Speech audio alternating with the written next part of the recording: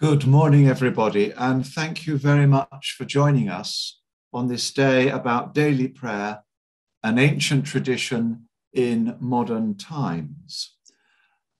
Today has very much grown out of an event a year ago when we also looked a little bit at daily prayer and concentrated more on the Psalms and how the Psalms might be used, and also on the music. During the pandemic, I think the use of daily prayer by a number of people has grown considerably. Dean Robert Willis is going to share with us something of the experiences he's encountered live streaming morning prayer. Jeremy Law will share something with us about the history and the importance of daily prayer in the life of the church. James Newhook is going to talk about the Daily Prayer audio project, which has certainly enriched saying daily prayer for a number of people. And Stephen Edmonds is going to share with us briefly the experience the Prayer Book Society has had of a number of people trying to engage in daily prayer using the Book of Common Prayer. It looks as though it's going to be a very rich and a very varied day, and we're very grateful to all our speakers who have agreed to come along and share their thoughts and their experiences and their knowledge with us. Members of the committee will each host different parts of the day, and you'll see me again a couple of times during the day before we finish. I'm going to hand over now to Rosemary, who is going to start the day with prayer.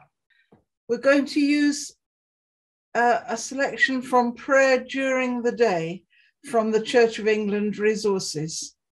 If you would keep yourselves muted and join in with the words in bold. O Lord, open our lips, and our mouth shall proclaim your praise. Teach me to do what pleases you, for you are my God. Let your kindly spirit lead me on a level path. Psalm 133.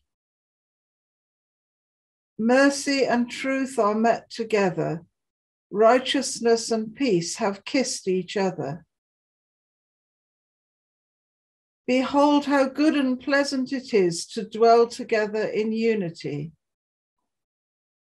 It is like the precious oil upon the head, running down upon the beard, even on Aaron's beard, running down the collar of his clothing. It is like the dew of Hermon, running down the hills of Zion. For there the Lord has promised his blessing, even life forevermore.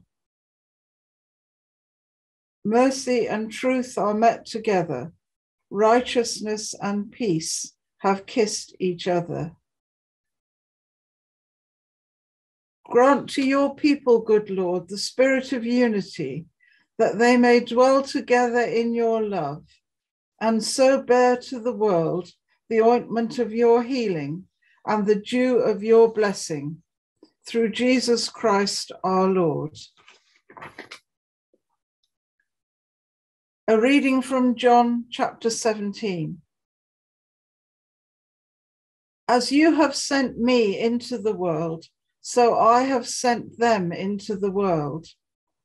And for their sakes I sanctify myself, so that they also may be sanctified in truth. I ask not only on behalf of these, but also on behalf of those who will believe in me through their word, that they may all be one. As you, Father, are in me and I am in you, may they also be in us, so that the world may believe that you have sent me.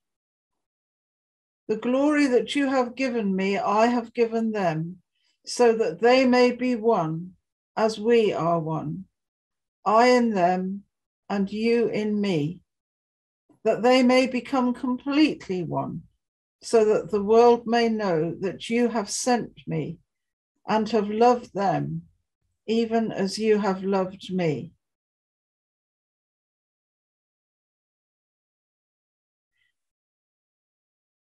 Just as the body is one and has many members, and all the members of the body, though many, are one body, so it is with Christ. For in the one Spirit we were all baptized into one body.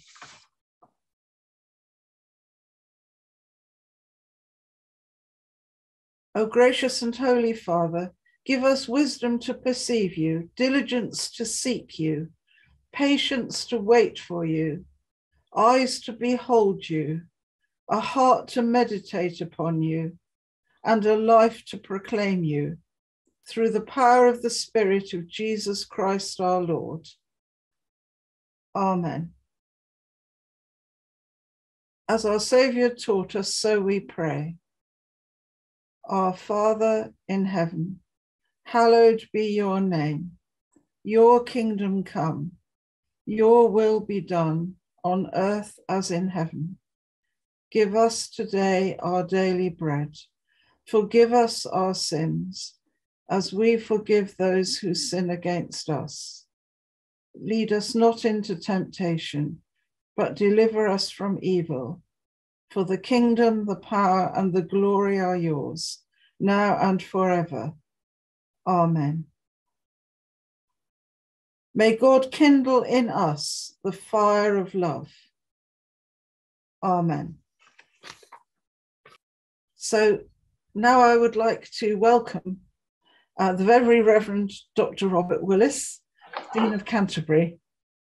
Dean Robert was installed as Dean of Canterbury in July 2001. In 1992, he was appointed Dean of Hereford, where he served for 9 years, having also served in Shrewsbury, Salisbury, Tisbury, and Sherborne previous to that.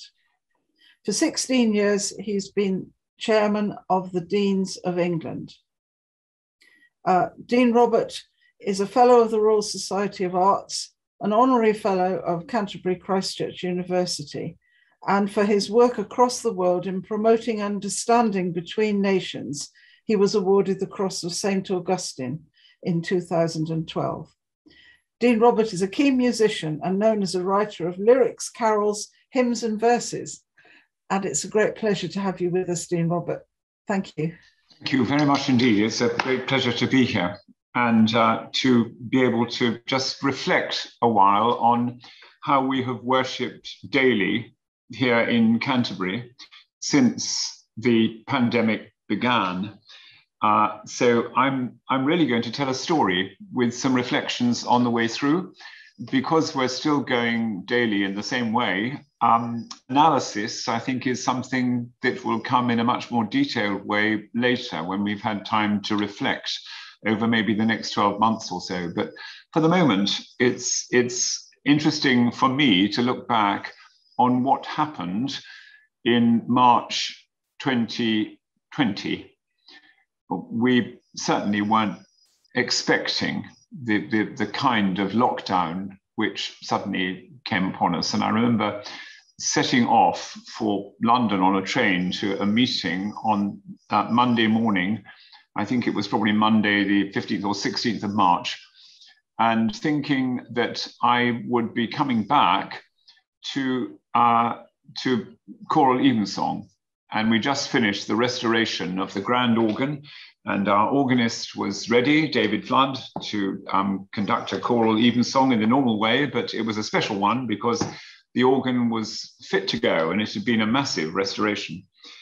And then at lunchtime, as I was coming to catch the train from St. Pancras back, I was told it's actually not going to happen. All worship has ceased in that way. And I got back to find that the choir had all been sent home. They board next door, but they'd gone. And also that worship was going to be very narrowly based. So for a few days from then on until the 25th, we worshipped as clergy virtually around the high altar. it all seemed very strange at the time, worshipping with no one there, but being able still to go into the cathedral. And then on the 25th, the Archbishop and the bishops of England wrote saying that churches must be closed. And we followed suit and then began to be locked in at home, which was a strange feeling, but it's something you will all relate to. And we all live on site here within the walls of the precincts of Canterbury Cathedral.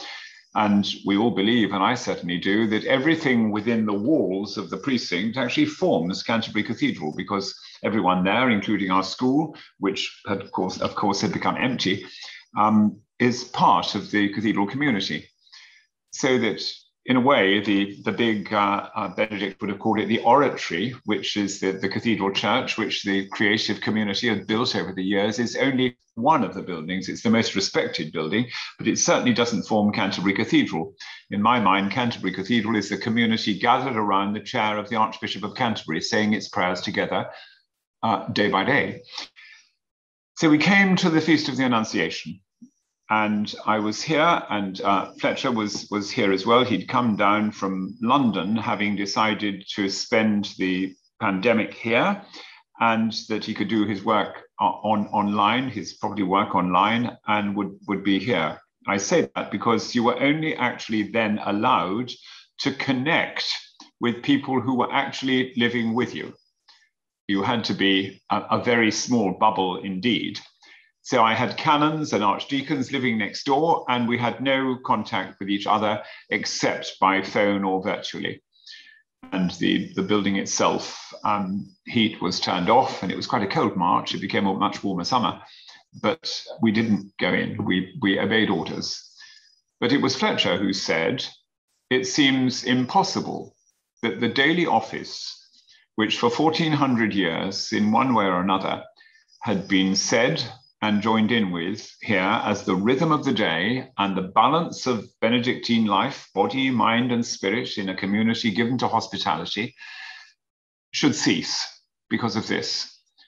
Why don't we go into the garden, and I'll bring a camera out, and maybe if we could say the office, then all righteousness will be fulfilled and the office would continue for the short time, yes, anyone's guess then, that this pandemic lasts. So the Deanery Garden is 1.5 acres of very splendid garden with orchards and vegetable gardens and little runnels of water.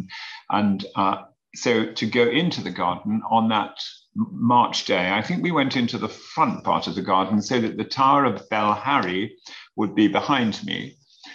And I brought no pictures today, but anything I talk about, you can at any moment simply type in Canterbury Cathedral, morning prayer, YouTube, and the date, and you will get it every day from March the 25th right up to this morning, which we filmed earlier.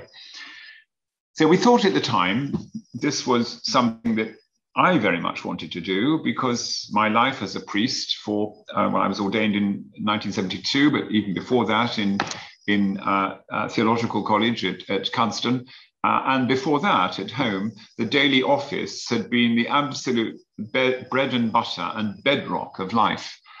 And so I was keen to do that and would have done it privately, but he was suggesting, why don't we just do it in the garden? And maybe one or two of our congregation would like to join in. So out we went, and I sometimes look at that afternoon of March the 25th. I think it was the afternoon we started. And from then on, it centered itself mostly on morning prayer. In the beginning, we did both, but then the canons began to join in from their houses separately. And evening prayer was taken over from them after we'd gone for 3 or 4 weeks, I think. So looking at myself on that day, I'm thinking, you had no idea what you had in store. And there I am, rather nervously in front of the camera. I wasn't used to being suddenly thrown in front of a camera, and in that way, very close up. There are the bushes of late March of the front garden and the trees behind me. and Bell Harry on quite a grey day. We read the lessons of the Annunciation, and I used from the very beginning for morning prayer, daily worship, and have found it all the way through this exercise to be a book rich with resources. Sometimes because I know them well, the Psalms of the Book of Common Prayer, if I'm quoting, come out all sort of naturally. And I'll quote something like, if I go up to heaven, thou art there. If I go down into hell, thou art there also. It's a different translation here in daily prayer. It doesn't matter really, because the rhythm of the thing is so, but my absolute bedrock is common worship, daily prayer. We had been used to the choir singing every afternoon the Psalms according to the Cranmerian sequence, so that they would sing the section of the Book of Common Prayer Psalms, they still do, for that particular day of the month. So the natural thing always for us in the cathedral in the mornings, when we are in daily prayer, common worship, was to say the other section, the morning section, so that each month our community would go through, said or sung, the whole Psalter. And day one would begin with Psalm 1, and you go 1, 2, 3, 4, 5, and then 6, 7, 8 in the evening, the choir would sing, and off you would go the next day.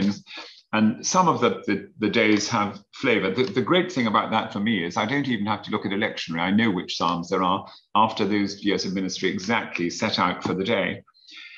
And we began to do that to help people see that the Psalter is a book of wonderful songs and hymns and poems and natural imagery and imagery of liturgy and imagery of the state, imagery of sadness, imagery of sorrow, imagery of tragedy, and at the same time, imagery of great rejoicing, individual and community and small family worship. And really, I think every human emotion is in there somewhere. So I was keen that we should have enough psalmody. And that's always been something I've treasured. So in the morning when we sit in the cathedral, and the 6 of us who are clergy here, we have me and the Archdeacon of Canterbury and the canon librarian, the canon treasurer, the canon missioner and the precentor. And we're joined by maybe 8 or 9 people on a Monday morning to say matins at 7:30. And the sense of saying the Psalms together after the silence of early meditation ceases through the different seasons of the year was something that I was very keen to share. Also, the sense of seasons to me was very important, in both as someone who loves hymnody and writes hymns, but at the same time, someone who loves the liturgical year. But always when we've been putting hymn books together, I remember when we were creating common worship as a committee, there was an argument as to where should we start? Because some hymn books, like the English hymnal, begin with Advent. Some hymn books, like Ancient and Modern, begin morning. Which was right? Were the natural seasons and hours of the day the right ones, or the liturgical seasons, which followed which? Well, I think that what moved me also as well was the fact that when I was ministering in Tisbury, a Jesuit priest, who traditionally the Jesuits had served the village of Tisbury because the Arundels at Wardour Castle had a long Catholic history. And Father Tranmer, who was a colleague of mine for 10 years there, gave me a set of old breviaries. He said, you read Latin, have these, and it might be interesting for you to see how the breviary developed into your own Book of Common Prayer and into daily worship. But what struck me straight away was that the breviary, it's no longer so, but the breviary then was in 4 volumes, and the volumes were not liturgical in terms of the church's year. They were autumn, winter, spring, summer.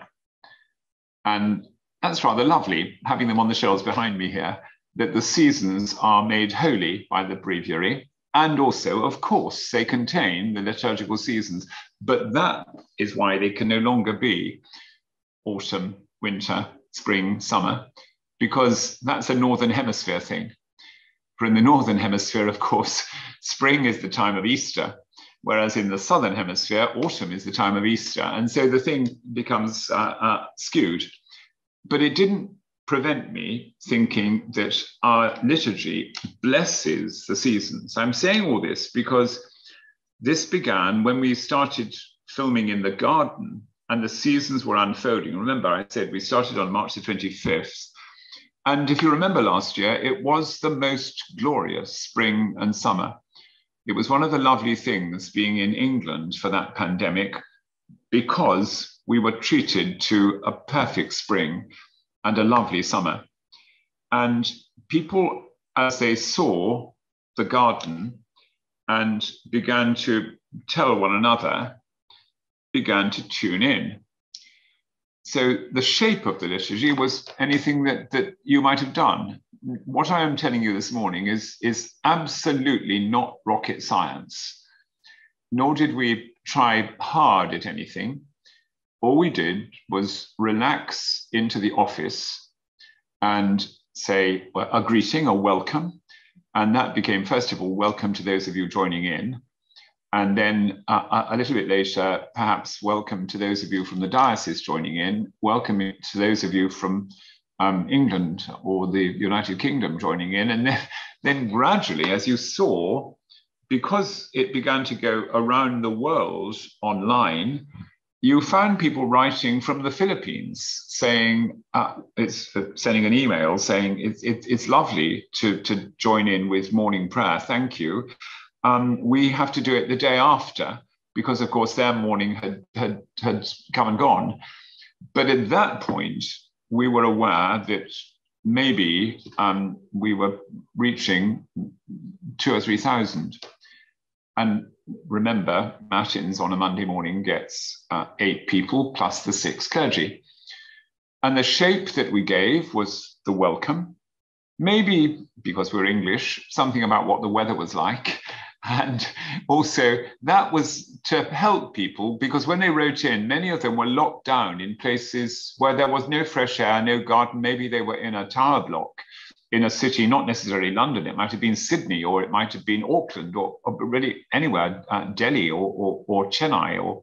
And Jeremy Spurgeon is a daily watcher he's the chaplain at Madras Christian College, a daily watcher of morning prayer in the garden. And so one had to be very aware in the end that you were speaking to and praying with many different nations and cultures. And after the welcome, we would say our morning psalm. And I would use absolutely the psalm from daily prayer. And about 14 to 20 verses. And reading them down, and people began to get used to the rhythm of the psalms and the images used. Sometimes at the end of the psalm, I'd reflect on what the psalm said, and sometimes, because it's a favorite piece of advice which my father used to give me, the more things you've got in your memory, the less you'll need books when you're in trouble. You won't suddenly have to be reaching for something to have to read. You've got it stocked up here.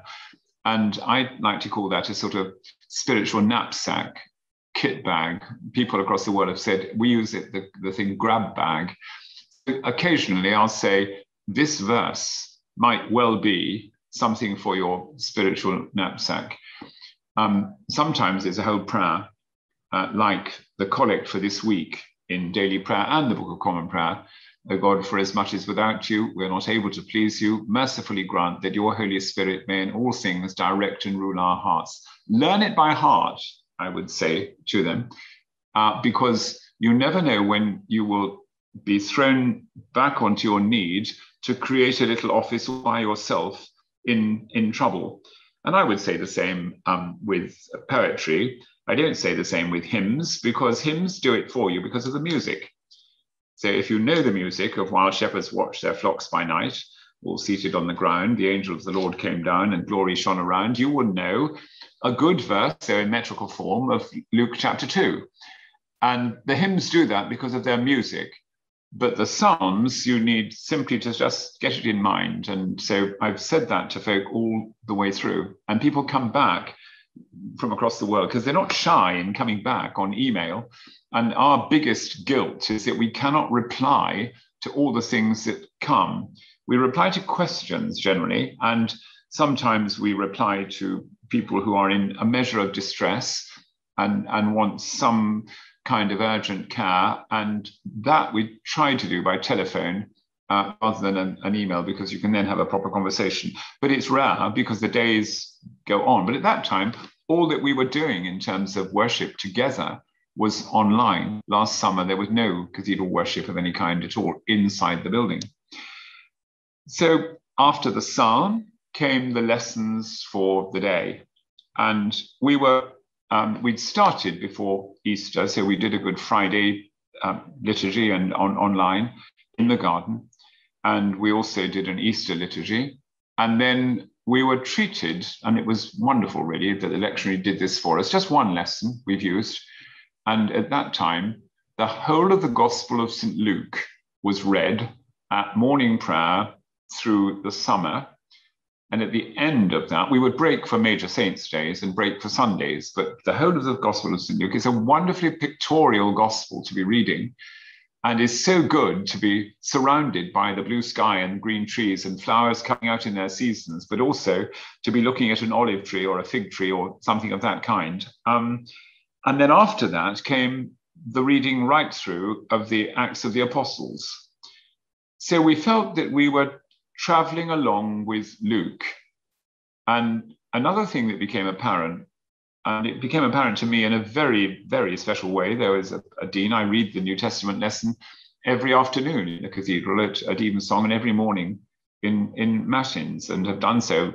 When was I made a dean? 1992, so nearly 30 years ago. That was Hereford. And for 10 years there and 20 years here, I've done that. But in the garden, somehow it caused you to notice things differently because you were sharing that experience with other people. So your mind was on them too. And I was thinking, how can I make clear what I believe after almost 50 years of ministry and sharing with people, what I believe about this passage that I'm reading, what it's saying to me. As I say, not rocket science, ordinary Anglican and many other denominations form of ministry. We read the lesson, and then for a while, I'd simply talk about it. And it was Fletcher who hit on the plan also to enrich it a bit, of not only doing news, but of taking dates, the same date this morning, October the 14th. What happened in other years on that date? And it caused people then not only to go back in a biblical memory, but also in a human memory right across the world. Now, this morning, for example, we have the day on which Julius Nyerere died in 1999. And I have much to say of Thanksgiving about Julius Nyerere. I've loved ministering in Tanzania, and the sense of reverence and respect in which the mwalimu, the teacher, Nyerere is held, is vastly important.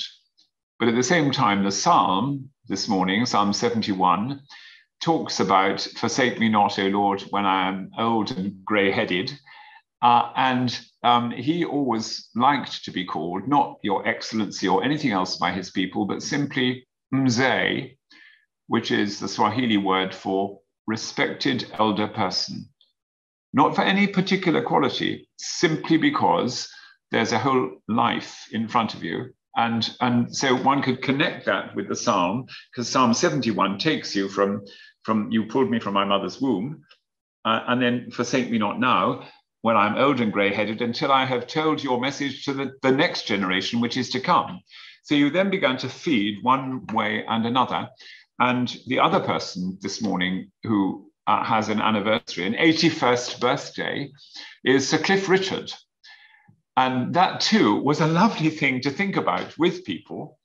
But I was able to point out the fact, and you can put a link online and say, if you Google this link, you can find Desert Island Discs for any character who's ever been on it. And Cliff Richard has been on it twice. In 1960, and at that time, he was a very young man, just starting out, full of sort of hope, and we're all going on a summer holiday type of Cliff Richard, and The Young Ones, which was his other film, wasn't it? And Roy Plumley, that voice of Desert Island Discs for about 3 decades, I think, interviews him. And then in 2020, December, he's on it again. And he's now been through a whole life when he had to make a choice. He was baptized as an Anglican. He was born in India, in Lucknow, but having been baptized as an Anglican, he just coasted along with that for a bit until he really embraced the fact that he wanted to be a Christian, and then thought, maybe I should give up this career because it's easier to live a simple Christian life not being an international pop star. But everybody else said, no, stay there, because the witness you can give to show people Jesus is a really important one. But of course, the responsibility for that is a hard one. And also the things you have thrown at you are difficult ones. And you'll remember, and we remember well, because he was coming to give a concert in Canterbury Cathedral in 2014.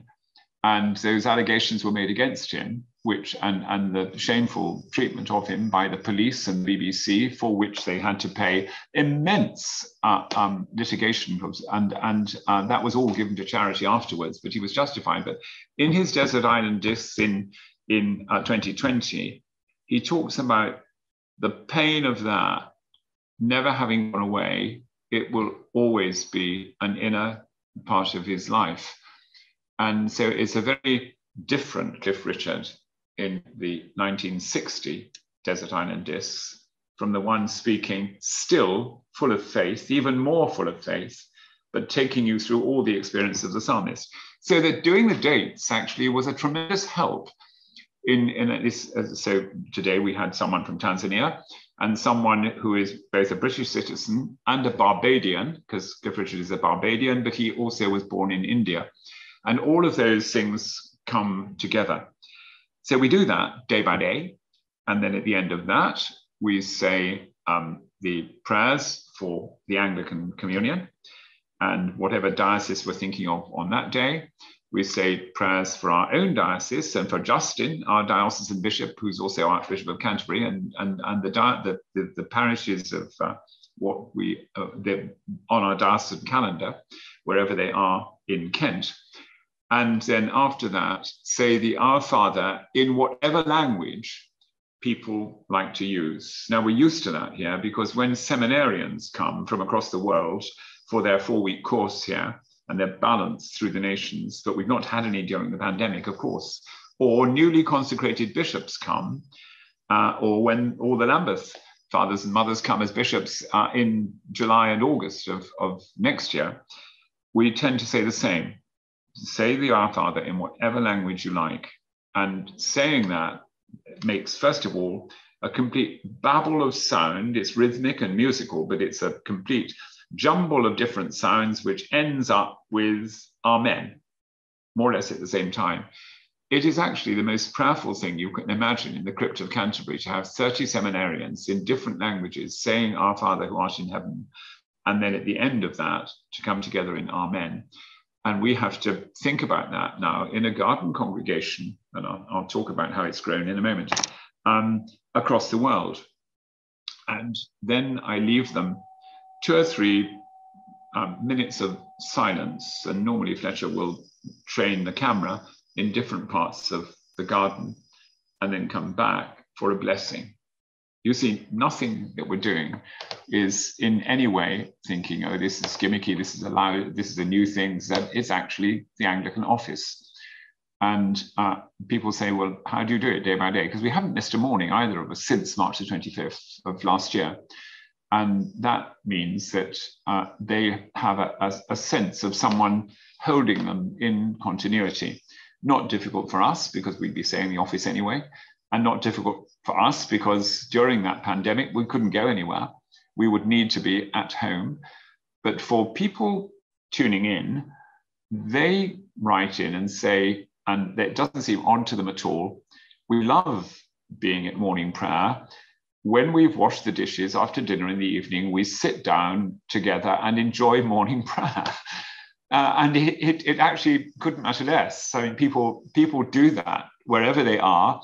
And there are people who say, and I think of someone with a mother, they themselves are in Connecticut at New Haven, at the University of Yale, and their mother is in Adelaide. And I got a thing saying, thank you, because before I had nothing really to talk to my mother about. And now we talk about things that have happened in morning prayer. Now, there's one aspect which I haven't mentioned, and which became, of course, the most famous thing of all. And that was that on about the second Sunday evening, we were doing things. It was a time when the bluebells were out in the orchard. And I was sitting at a wooden table. And one of our cats, Leo, the grey cat, the youngest of them all, and really the naughtiest of them all, jumped onto the table. And I looked at Fletcher to say, with my eyebrows, shall we stop? And he motioned, no, carry on. And this was Compline, which we did on Sunday nights at the beginning, and lit a candle then for all who were suffering from the pandemic or needing to be remembered. And when I came to the end of the Our Father and said, Amen, Leo yawned. And at that point, people found that quite amusing. They didn't know what was coming at that point. But about 3 or 4 weeks later, I was sitting in the orchard, and we told the story of the beehives, of lifting the roof off the hive there in the orchard, because we got 4 hives there, and to get the honey and see what was going on. And that was an illustration to help people understand the people who in St. Luke's Gospel were breaking down into the roof to let their friend down in front of Jesus.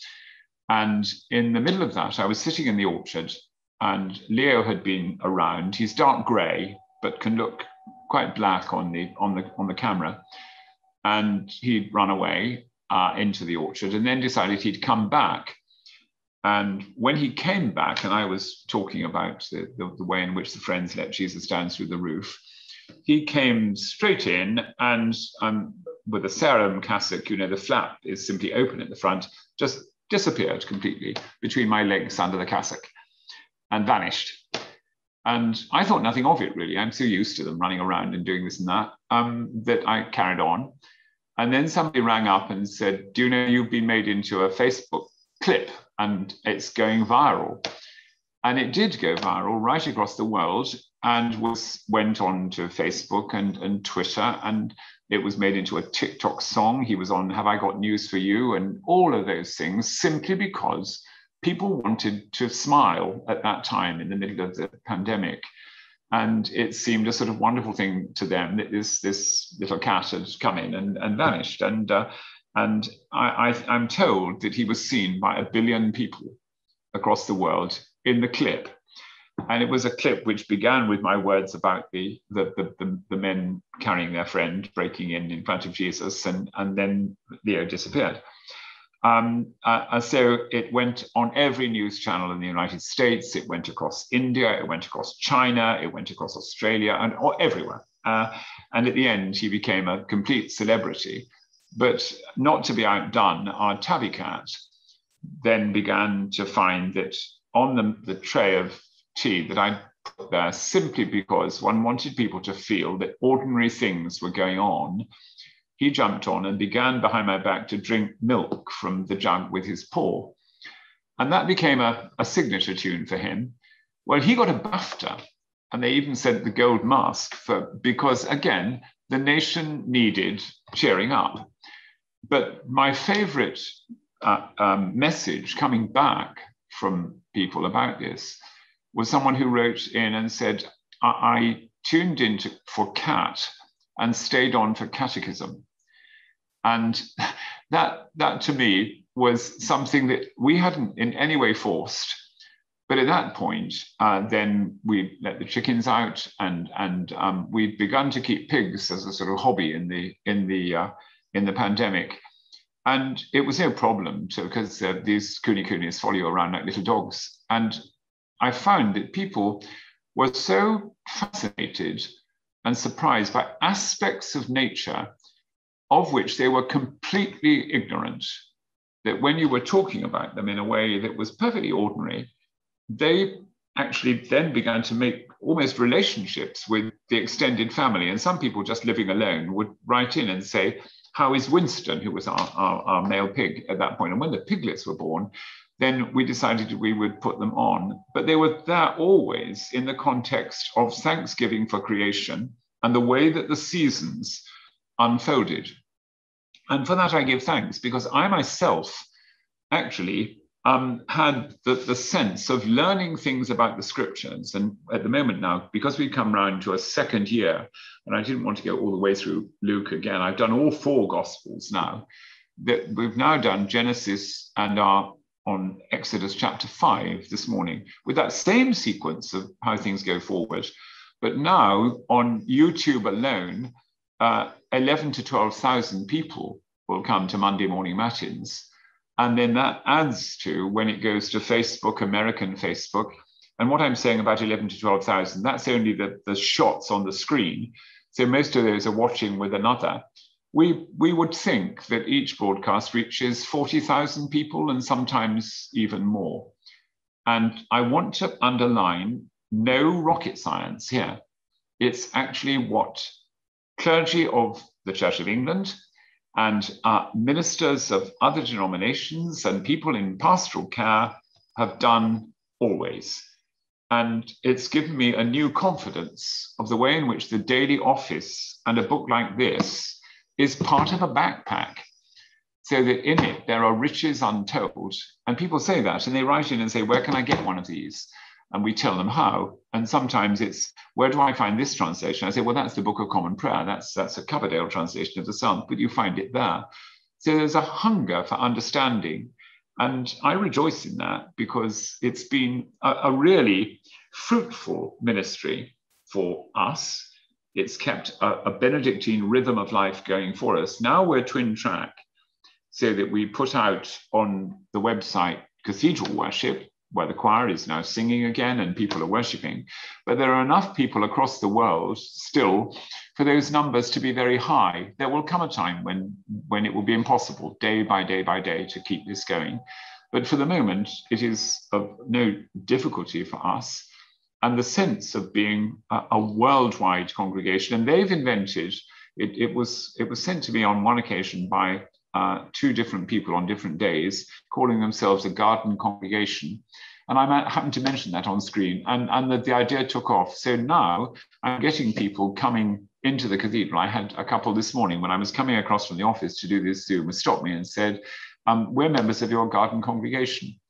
So I said, where are you from? And they said, High Wycombe. Oftentimes they'll say Connecticut or Texas. We've had that quite a lot recently, because individuals are beginning to come. And it's a joy to feel that there is that connection through. And perhaps the one thing that I'll stop on now is that there was a day about maybe a month ago when one of the dates in memory was the Holy Roman Emperor Charles V, who had ruled a massive empire in Europe, from Vienna all the way down and right across to the Spanish lands in South America and the other side onto the Pacific. And I said he is probably the first emperor on whose empire it could be said that the sun never set. And then a message came back from a young German theologian who wrote and said, perhaps I might suggest that we are a garden congregation of prayer, an empire of prayer on which day by day the sun never sets. And it's a perfectly true thing that right across the world, people are tuning in to this most ordinary ministry, which seems to give rhythm and vision for life, both in finite terms here on earth, but also into a spiritual dimension beyond. I'm happy to answer questions about anything, really, and I'll do my best to answer. Thank you so much. Well, I don't think there's any way that we could have a better illustration of linking an ancient tradition with modern times. That was really fascinating. Thank you. In fact, I think people have been so caught up in listening to the story that they haven't want to been distracted by typing out questions. So we don't actually have any on chat at the moment. But as you were talking, there's one here, if I could mention it to you. I wondered whether the sense of identity of the cathedral and its precincts is very important, just as it would be to a parish priest with their church as it's set in the community. Have you considered ever going outside into the city and sort of broadening the environment, or do you think it's important to stay inside? I was just wondering. And let me answer that. We have gone out, and we do this early in the morning. We've not gone into the city because you get, and this isn't a complaint, but you get interrupted all the time. Mm-hmm. People will come up and talk to you, but I mean, I've been here in almost 21 years, and so the minute you're out in the cities, people will come. So we've gone out on about 2 or 3 occasions to quiet places because we wanted to show people the extent of the bluebells in the woods in Kent. I remember going out at something like 5:30 and filming from 6 till 7. And it was a lovely thing for us to do. But in truth, we haven't even gone outside our garden walls because we've wanted to say, this is something you can do at home. It is rarely that we go inside the house, but at Christmas time we did that. Or if I want to use the piano to illustrate something, I'll do that in the drawing room. But largely speaking, we've been outside because people like to see the fresh air. And we've used the greenhouses too. And tomorrow, we're intending to use the greenhouse because at the moment, in the propagating house, we have a turkey with 5 little chicks who are really, really fascinating and attractive. And we've got a grey hen with 8 very different little chicks who've only hatched yesterday. And they're all running around. And Tiger, the cat who got the BAFTA, is there with them. He's the softest creature in all creation and wouldn't even hurt a fly, leave alone a chick. And he's frightened to death of the female turkey anyway. And 2 tortoises and 3 pheasants. And I'm wanting tomorrow to use the idea of Moses with the multitude of the children of Israel of all different tribes and things running around, and around me will be this. And people get illustrations like that and they hook them on the mind so that if you're there, and familiarity is everything as well, that they think, yes, this morning you're there. But we've played tricks galore with that. And people love puzzles. And it's like why they like detective stories. I like detective stories and puzzles a great deal. But if you're giving them a sort of puzzle always, then it's fun to do. And where are they this morning has become quite a trick. So we have kept back. We've got a most beautiful hand-drawn map of the Deanery Garden with little creatures drawn on it and the house drawn on it. But we've not let it out because we want people to be guessing where we are. Are we in the orchard, or are we on the path under the mulberry tree, or are we up on the bastion garden on the wall, or in the vegetable garden? And you can trick people. I mean, obviously, when it's under snow, and we went right through scenes that looked just like Narnia, with a robin on a twig and singing in that way and explaining what kind of bird this was, because an American robin looks very different from an English robin. So all of those things. But if you trick people by taking a shot back to front, so that you're on the other side of the path and you're looking that way, people never seem to know where they are, but they enjoy the puzzle. Mm-hmm. And then when they come here and say, I'm one of the garden congregation and I've come from there, and I say, well, I've got half an hour, do you want to come into the garden? Then there's quite a sort of, and they'll say, oh, there's Darcy, who's our big male turkey. And they seem to know him as though he's one of their own family as he comes gobbling up to them and things of that sort. So we have stayed with that which is utterly familiar because we wanted most of all, the sense of wherever you are, but particularly in your secret place, as Jesus says on the Sermon on the Mount. When you withdraw, then the familiarity is the place that you can take refuge and say your prayers. And that's been a help. So I would say, no, we don't even go out into the precinct, not even beyond the garden gate normally, because we want to be this to be a place of prayer, just as we as a chapter go into the Jesus chapel always to say our morning prayer. There's a sort of, now we're in this place, we're going to say our prayers, but surprisingly different things can happen in it. Does that make sense? Sorry, that. Thank you. Yes, well, now we do have a few questions. Do you envisage that online followers may translate into people sharing together with the office in their own churches? Oh, that does happen. Yes, of course. Yeah. And some actually play the morning prayer in their prayer groups. We've had that quite a lot. St. Martin's in Houston in Texas started with the alto line of the choir writing and saying, we're morning prayer garden congregation, but we've now started a group where, and they would then begin and they read the passage and play the morning prayer and go on from there. So that is happening in different places, yeah. Thank you. And a practical question here. How much time does it take each day to prepare for and record the office? Okay, so I'm a morning person, always have been. And, by 10 o'clock at night, I'm fast asleep in the chair. And so I set the alarm at about 5 o'clock, 4:45. And I suppose I take maybe an hour and a quarter with a mug of tea in the bedroom and totally alone, except for maybe a cat on the bed. And I'll read the lesson and think what comes to mind and then sort it. A lot of the stuff you don't need to prepare for because you know what you're going to be reading. And you know which book you're using. And then we go usually nowadays, after I've said Matins in the cathedral at 7:30, because it's getting darker now in the morning, we'll come out and it will take us probably the best part of an hour to film, that's all. And then I forget about it then until the next day. Thank you. And I never decide where we're going. Fletcher does that. So he's the cameraman and the scene setter. And another couple of practicalities.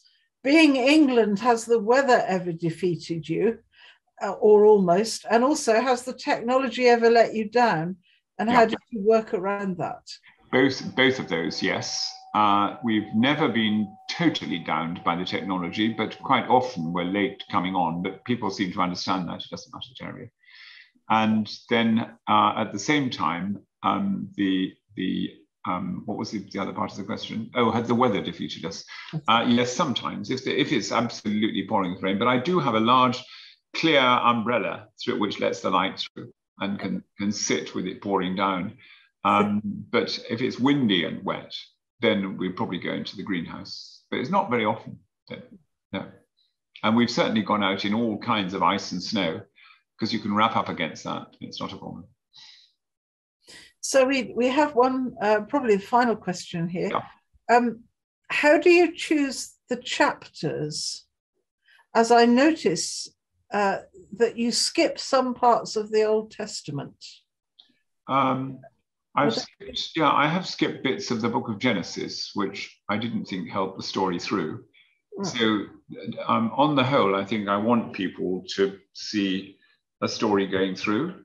And so we've just done the Joseph story. Largely, I don't skip chapters. I'm a great believer in consecutive reading, but it's the same kind of thing as any lectionary does, that you will come across either a story which has absolutely nothing to do with what's going on in it. And so you don't want people to lose the momentum of the Abraham, Isaac, Jacob, Joseph story, which takes you through Genesis.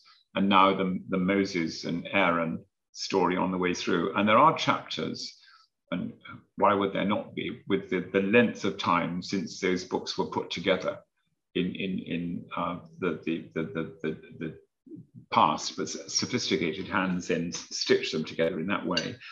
But I think the continuity of story in the mind of people who are tuning in daily, and you can also say, if you want to sort of go back to that, you can go back yesterday. So it's in that way. But when we did the book of Revelation, I don't think we missed anything at all. We did the whole lot through. And each day I would try and wrestle with it and say, what does that mean to me? Why is it important that the church reads this publicly? Because the consecutive reading of scripture has always been part, certainly of our Anglican Episcopal tradition, not I'm going to preach on my fave bit, but what the lectionary gives. And Rowan Williams was absolutely firm about that always. If you'd said to him, this is a special service, do you want special lessons? He would always say, no, what the scriptures give us, we take, and that's what we make our bread and give leaven to. And so I would say, as far as possible, we don't try to skip chapters. In Psalms, sometimes, because some of the long Psalms, 68, which is a wonderful psalm on the 13th morning of the month, and in that, I will say, it's a long psalm, we're going to read parts of it. And so that then makes a sequence through. But I think the length of some of the psalms prohibits that. But I always say to them, you can read the whole psalm, because so many of them have got the daily prayer, because they send to my secretary constantly saying, where do I get it? So I should take a commission from Church House Publishing. Thank you. Could I just ask you one very, very final brief thing? Obviously, having these thousands of people now tuning in is a huge responsibility. It is.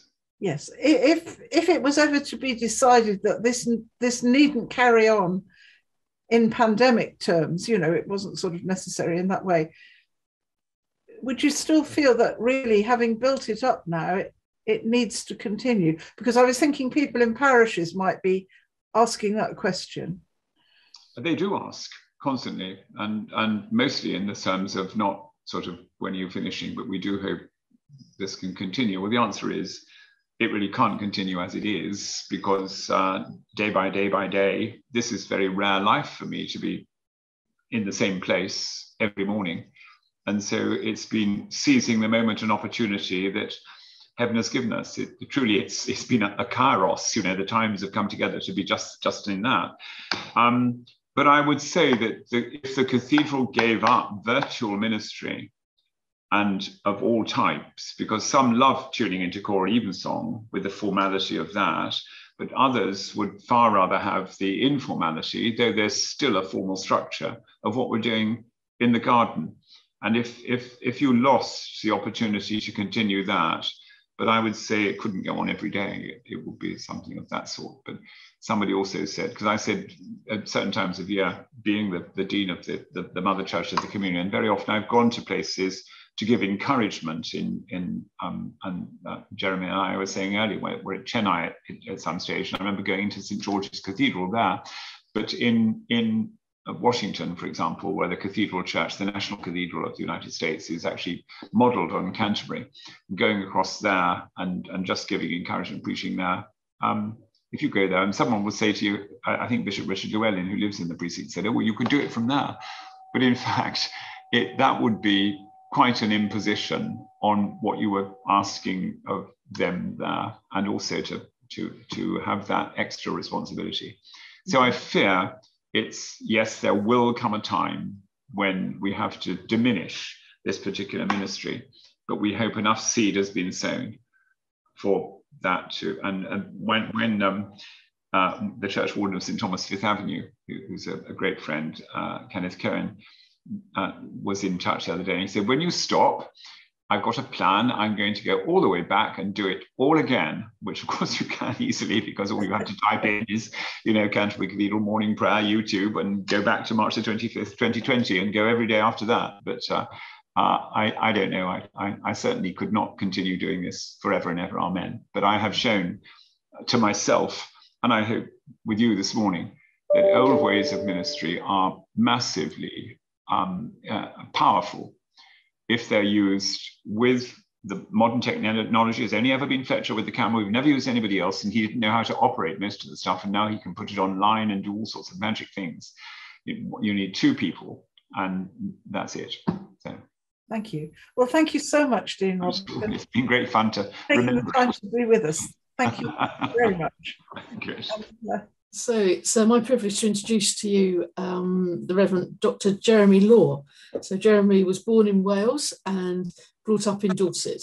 After geology degree at Aberystwyth and postgraduate research in geology at Leeds, Jeremy trained for ordination at Salisbury and Wells Theological College.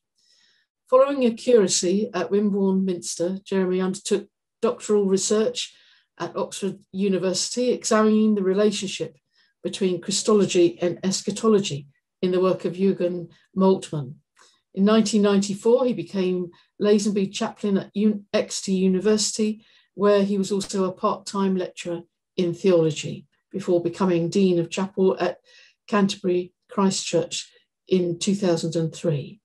He also tells me he's a keen cyclist and a bass player. So we welcome you, Jeremy. And Jeremy's going to speak sort of on the history of how daily prayers come together. Thank you very much. I'm going to try and share my screen, so there might be a slight hiatus. I think I should do it. Are you able to see that? Mm-hmm. Yeah, let me just turn it into a slideshow. Oh. There we go. So yes, the origin and purpose of the daily offices. So just to begin with some preliminary remarks. First of all, I have to confess that I'm not a liturgist, but I put here quite proudly, and I realised with Dean Robert, this 37 years is a mere nothing, mere beginning. But I've at least been committed to praying the daily offices for 37 years. So I've got a bit of experience I can use. My background is in systematic theology and philosophy, and I'm afraid that will show. And we are going to be looking at the history and origin of the daily office, but ultimately I'm hoping that history will be the servant to answering the question about the contemporary value of the daily offices. What I'm going to say is essentially in 4 parts. So there are 2 introductory sections, which I hope you'll see the relevance of soon.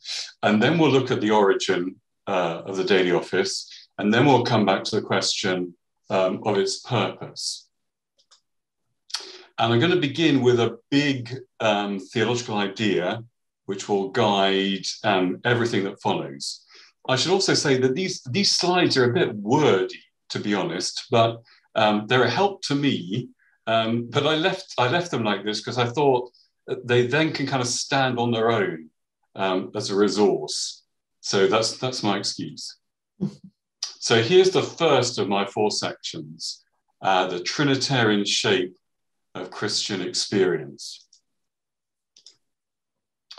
So if you were to ask me what salvation is all about, I think this is probably the simplest yet quite profound answer I could give. It's not my own, as you'll see, it comes from Scripture, but salvation is being able to share in Jesus' relationship to the Father, enabled by the Spirit. And a neat reference which summarizes that is from Galatians. And there's an almost parallel passage from Paul in Romans. So this sense that the essence of salvation is somehow being able to stand where the Son stands in relationship to the Father through the Spirit. So the Spirit can enable us to also call out, Abba, Father. This experience of being a child of God. And I love the part right at the end, that if we're a child, then we're also an heir. There's a sense that this participation in Jesus' relationship to the Father through the Spirit is going to take us somewhere. There's something more to be unfolded.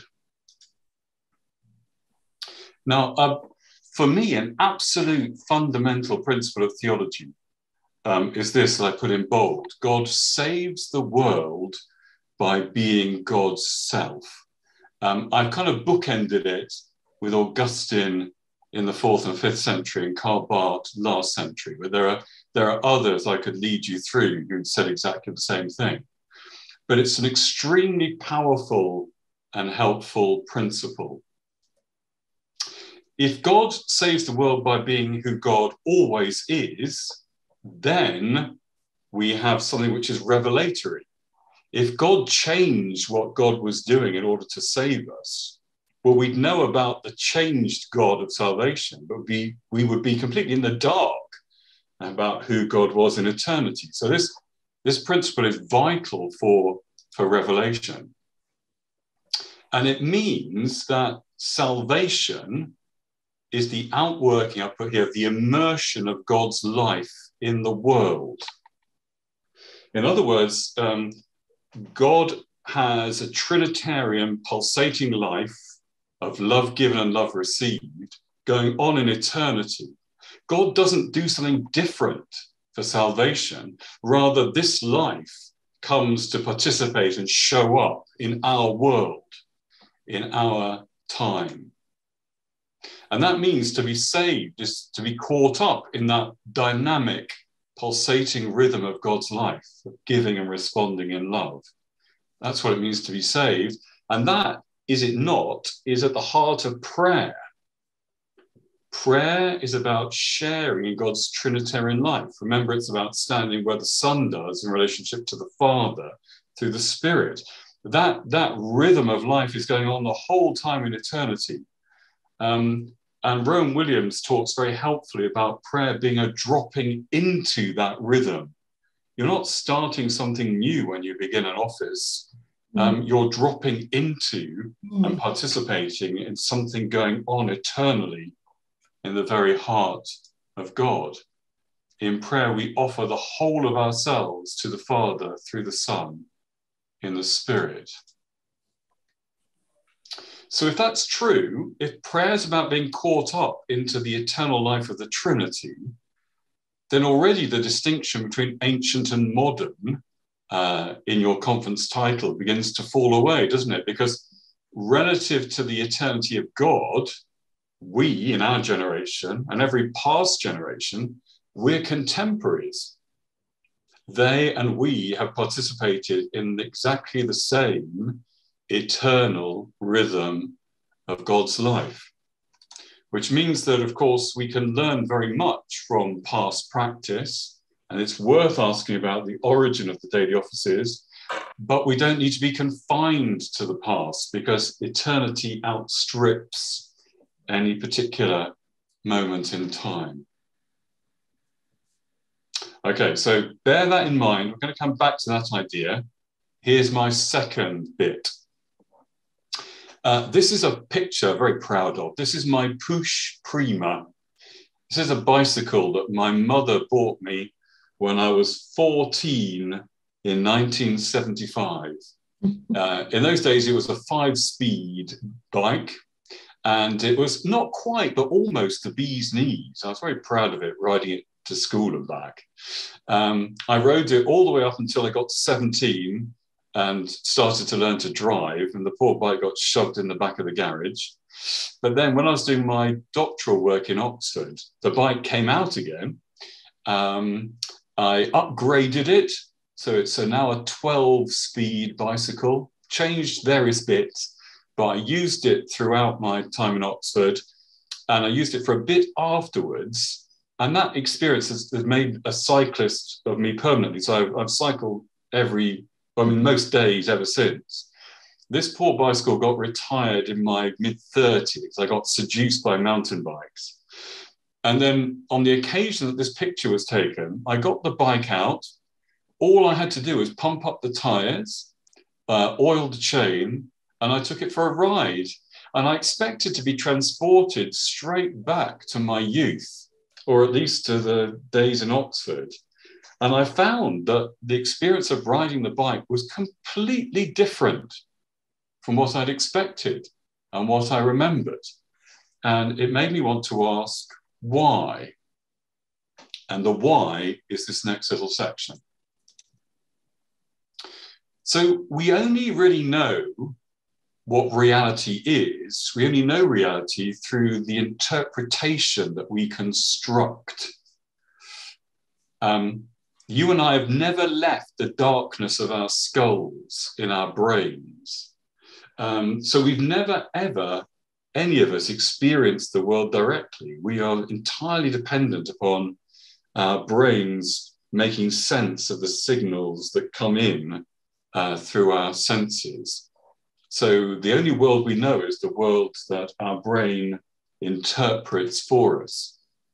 And how we choose to interpret the world changes the reality of the world. This is something I'm sure you know, but it's worth remembering that we have no access to an objective notion of colour or sound. I mean, colour is just a certain wavelength in the electromagnetic spectrum. Sound is a certain frequency of pressure wave, but our brains turn that into the experience of colour and of sound. But we have no access to what those things actually are.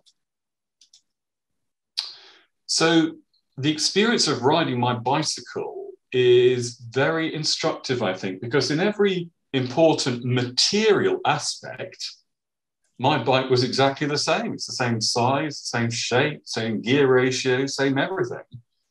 But riding it, the reality of riding it was totally different. Why? Because everything else has changed. I've changed. And I think most importantly, the context in which I used it has changed. Now it's old-fashioned and outdated in so many ways. The brakes are hopelessly ineffective. The range of gears is so different. So my whole way of interpreting the bicycle has shifted its reality. So what makes reality is not simply the material stuff or the raw experience, but the way we make sense of it. So, sorry, this is a slightly heavy slide, but it's just a summary, really. Just concentrate on the bold text. There's no meaning without interpretation. Interpretation isn't something you add on to reality. You only experience reality through interpretation. If you're really interested in that, then have a look at Charles Sanders Peirce. Looks like Pierce, but it's pronounced Peirce, an American philosopher, has a lot to say about that. And yet, it's not a case that every interpretation will do. If I try the frame of reference of aeroplane to interpret my bicycle, it gets me nowhere. Trying interpretations on things will talk back to you and tell you whether the interpretation makes sense or not. So there's a lovely spiral process. This is really obvious with people. When you first meet somebody, you have to go only by their appearance, and we can't help but form views about somebody. But then hopefully over time, you get to know them, and that what you now know conflicts with what you first thought. So you have to adjust your idea of who they are. And that process of adjusting goes on and on and on. I mean, think about somebody you've known for years and years and years. You can still be surprised by them because that process of interpretation goes on. You can't just impose a false interpretation. There's a wonderful spiral process. So in philosophical terms, I'm a non-foundational realist, if I'm going to wear a badge. A good example of this shift is the process by which space becomes place, or making a house into a home, where over time, events, stories, occurrences change and shift and add layers of meaning and a sense of belonging to somewhere. That just shows you how important that interpretive process is. And that process of meaning making is fundamental to the way we view ourselves, others, and the world around us, and the being of God. Interpretation creates our reality. So far we've said prayer is dropping into the eternal rhythm of the Trinitarian God and sharing in God's life. And I've also suggested that you can't understand anything unless you engage in a process of interpretation. So those are our two preliminary parts of the puzzle. So on to the origin of the daily offices. Well, the story I'm going to tell you very briefly is, in general outline, I put here very clear, though it's disputed hotly in detail. But I'm hoping, fortunately, the outline will do for today, so we don't have to get into nitty-gritty arguments about exact historical process. So I want to tell you a broad story which is going to lead us towards Cranmer and the Reformation, and particularly the Anglican experience of using daily offices. Well, the fundamental idea and the ancient roots of a daily office, of course, lie in Jewish practice. So there was the morning and evening sacrifices, that rhythm in the Jerusalem temple. I've not put it here, but by the time of Jesus' own lifetime, a number of synagogues were also engaged in daily prayer, services of the word, we would call them. Following the destruction of the temple, a form of morning and evening prayer comes to take those places, so that daily dual rhythm of prayer is extremely important. Of course, there are Old Testament models we can draw upon, particularly about the timing of prayer. So prayers speak of prayer in the morning, the early hours, the evening, the day and the night. And there are mentions of threefold daily prayer in Psalm 55, and also story of Daniel. Daniel retreats to his room to pray 3 times a day. The Qumran community, the Essenes, they're a contemporary Jewish movement of Jesus, and in many ways, in many speculative ways, there are lines drawn between Qumran and Jesus and John the Baptist. But we know from the rule that the Essenes prayed morning, noon, evening, and night. So there's another possible source of this daily rhythmic occurrence of prayer. Turning to explicitly Christian sources, very important is the Didache, just means teaching. From the first line, the teaching of the Lord to the Gentiles or the nations by the 12 apostles. It's a document, we don't know exactly when it was written.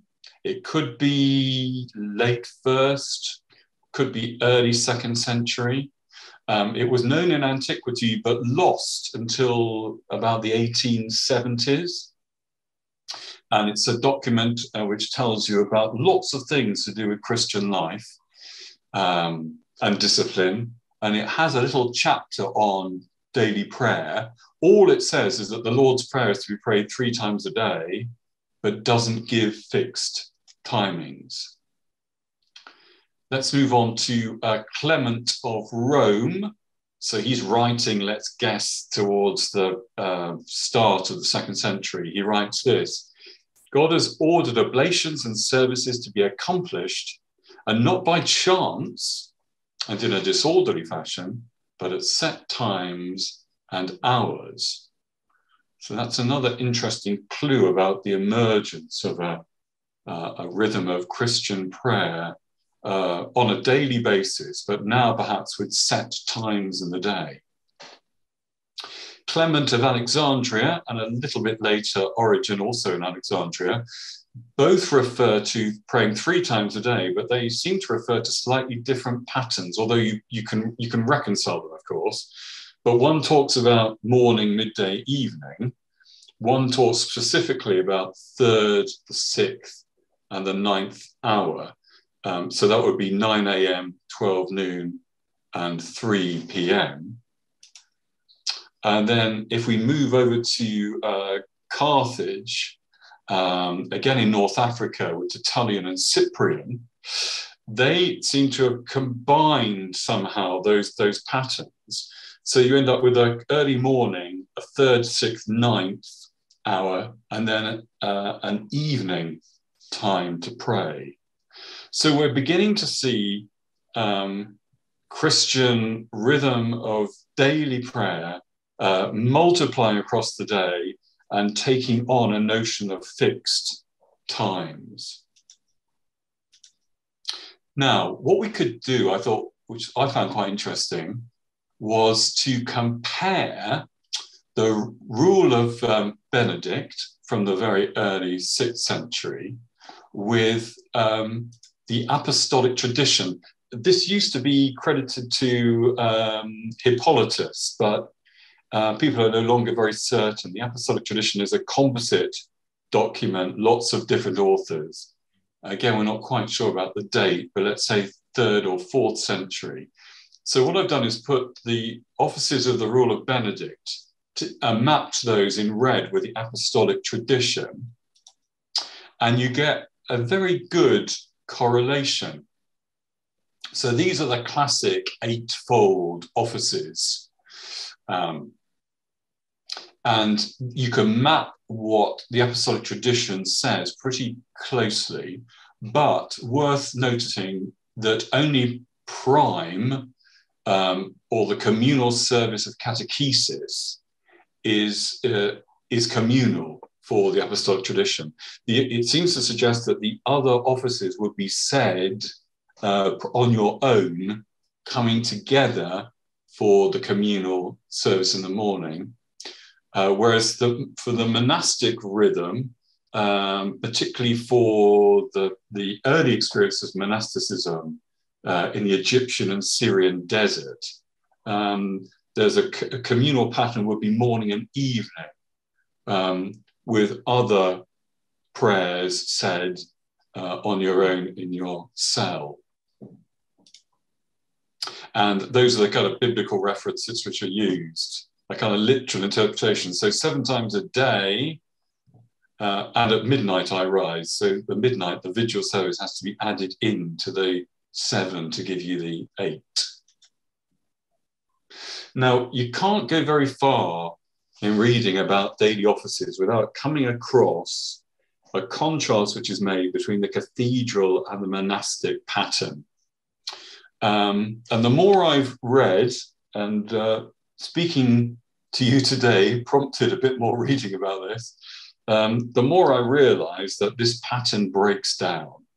So it works much more as a kind of thought experiment, or as a way of mapping the kinds of tensions and possibilities in the daily office.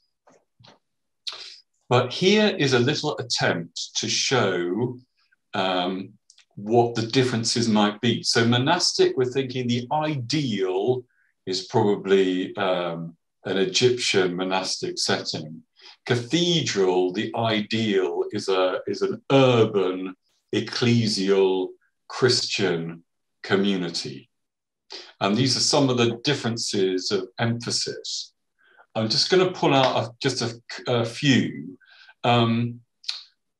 Starting from the bottom, actually, one of the most telltale indicators is the way the Psalms are used.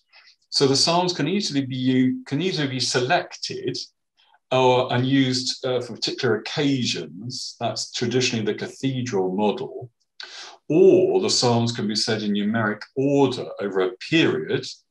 If you're a very keen monastic type, you say all the Psalms in one day in order by memory. And Dean Robert was referring to the Book of Common Prayer pattern, which interestingly is a monastic pattern it uses for the Psalter, which is the whole of the Psalter in order over a month. Typically, the monastic office is something which is independent of time. It's not about fixed moments, whereas the cathedral model is about particular fixed times. And the cathedral model tends to be about praise and intercession, looking outward to the world. The monastic type is about meditation on God's word and inner spiritual growth. But you can take that and use that as you will. You've already seen a process by which we may have started with 2 or 3 prayers a day, and we got up to 8. the medieval story is a story of increasing accretion of more and more ornate ways, complex rules about what you read, repetitions. And the primary place of the reading of scripture gets obscured by the addition of hagiography and remembering the saints and local stories. All sorts of things get added in. And because the offices are said in Latin, they become largely the preserve of the religious and secular clergy, not really a lay occupation any longer. There were reforms to the breviary, which contains the canonical hours or the offices for each hour, notably attempted by the Franciscans at various points in time. So it's not just that the Reformation suddenly comes in and says this is all getting horribly complicated. There were earlier attempts to simplify the pattern and to make it easier for the people of God to pray. But Cranmer takes that to a whole new level and wants to return in his reforming of the offices to what he sees as an original focus on God's word. Here's a little quote. It's worth reading this, I think. It's from the Book of Common Prayer in the little section concerning the service of the church. For the ancient fathers so ordered the common prayers that all of the whole Bible, or the greatest part thereof, should be read over once every year, intending thereby that the clergy, and especially such as were ministers in the congregation, should, by often reading and meditation God's word, be stirred up to godliness in themselves, and be more able to exhort others by wholesome doctrine, and to confute them that were adversaries to the truth. And further, that the people, by the daily hearing of Holy Scripture read in the church, might continue profit more and more in the knowledge of God, and be the more inflamed with the love of his true religion. So it's a nice statement of purpose and why it is he wants to construct offices which essentially are about the inhabiting of Scripture. So he draws upon a number of sources, actually, but mainly the pattern of offices used in Salisbury Cathedral. And he scrunches them down. So he combines Vigils, Lauds, and Prime, or takes excerpts from them to form morning prayer, and Vespers and Compline get pushed together and simplified to produce evening prayer. But he's taking, there's a lovely sentence at the start of the daily office SSF, which is what I tend to use, a kind of enigmatic statement which says, and you should hopefully be understandable now, that Cranmer took the monastic office and so edited it as to produce a cathedral pattern. And that is exactly what he did. But Cranmer introduces a threefold structure which has been true of all Anglican offices ever since: a preparation to meet God in worship, a meditation on God's word, and then a shorter section of prayer and thanksgiving turning out to the world. Right, you are 2 slides from the end.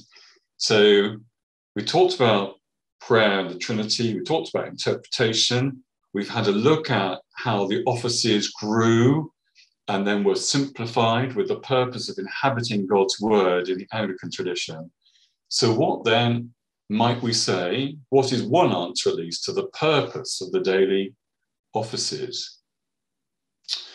Well, remember, the only reality we know is the reality that we interpret.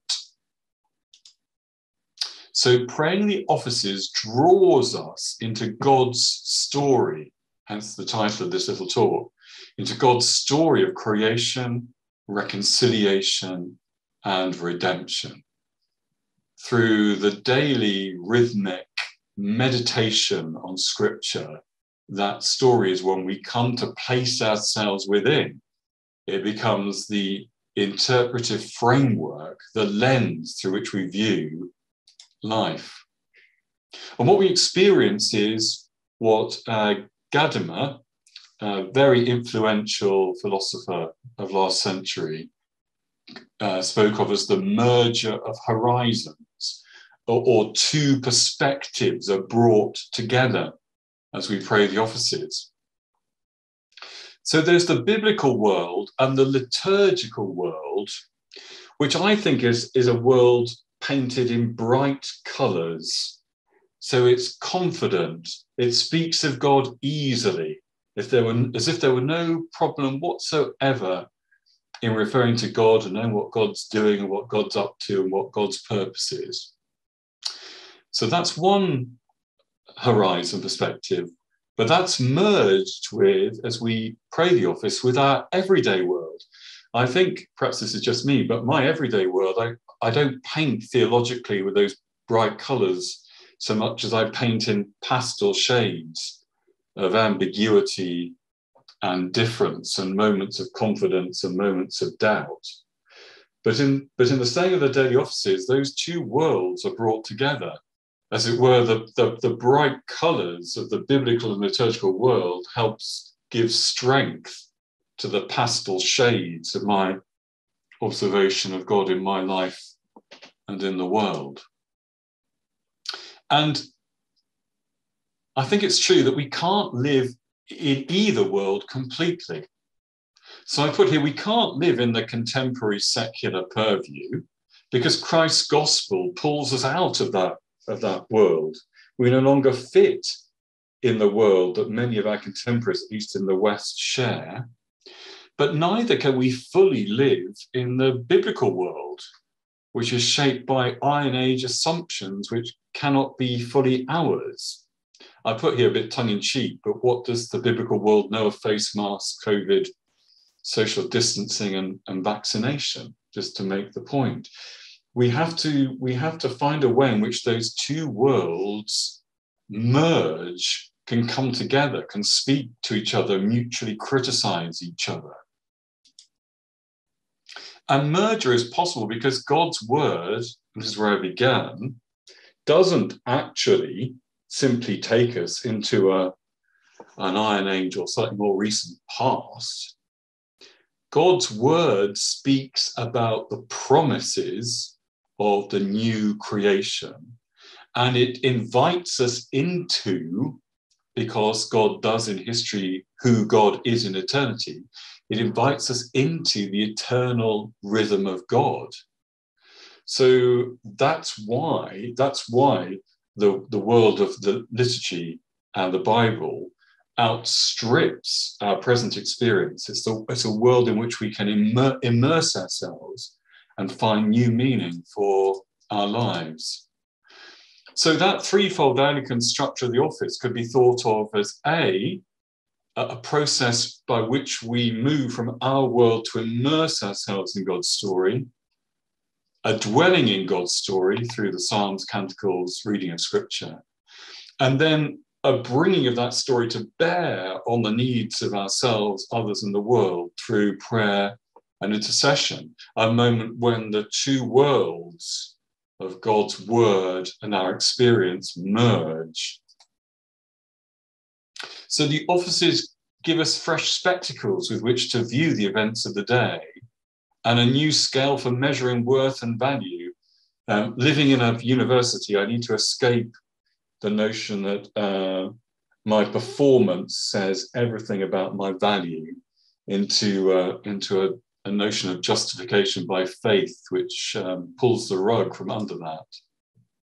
And whether you're ancient or modern, if the office is about a journey of re-seeing yourself, others, the world, and God through praying the office, then that re-seeing is always relevant and always necessary and absolutely fundamental to the Christian life. Thank you. Thank you very much, Jeremy. My goodness. If anybody has got a question to ask Jeremy, please do write it in capital letters, and I'll try and get 3 or 4 questions to Jeremy in the rest of this time we've got allowed. What I was going to ask you, Jeremy, is as I say the daily office, most mornings, what I'm mindful of as a priest is that you're praying on behalf of the parish, and using the words on behalf of in a different sort of, so on behalf of, because people are busy doing about their, they're busy doing their daily work, where we're set aside to do that, but also praying on behalf of, for praying for them. I've always found that a really useful way of thinking about the daily office. But I love your example of the bicycle. I was thinking of the Anglican cycle of prayer as I was watching it, but also that we all change. And so, as Dean Robert was saying, I don't think it would be right for us to go back to the 25th of March last year, because we've changed. And so we wouldn't experience the daily prayer now as we did then on the 25th of March. Yeah, I think that notion of, I mean, that's also how I think about it in the university where I minister. I almost feel as though when I've said my prayers within, on behalf of, for as many prepositions as I can add, I've done my job, and then the rest of it is a bonus, what they get from me. But I think that's about, for me, that's about taking, because it's not just yourself you're taking into God's story. You're taking everything you know and all the people you relate to and the world you understand. So you're taking everything that you are, and you're placing that within, or replacing that within this framework of meaning, which tells you about where might I find God in this? And also you're offering to God those things that you've come with. And all those people who said, will you pray for me? You're bringing all of that with you. And you're reminding yourself, as I said, with Rowan Williams' phrase, that I'm okay, in this moment, I'm making visible and conscious to myself what is always going on. So what I'm experiencing here is, in some sense, encompassing everything, everywhere. This is the story in which all other stories find their place. Yeah. And I love the expression of dropping in, prayer being dropping into something. And if you imagine a pond and you drop a couple of drops in, the ripples has an effect on the rest of the pond. So one would hope that dropping into daily prayer, the ripples of it has an effect on the rest of the world, hopefully. Yeah. Yeah. Indeed, yes. Yeah. So the question has come up. It says, have you found ways to communicate the participatory value of the office to students for whom this stuff might go over their heads? That's a very good question, and the answer is probably no, not really. In a very, very modest way, because being affected by lockdown, we put our daily prayer on Teams, Microsoft Teams, and had people, some students and some staff, drop in, and we had, nowhere near thousands, but we had many more people participate through that format than ever did in person. So we're now doing it in a hybrid way. So we meet in person, but we still do it via Teams, which I like because that's live. So we can ask somebody online to read, and that can be heard in the chapel. But I find it's a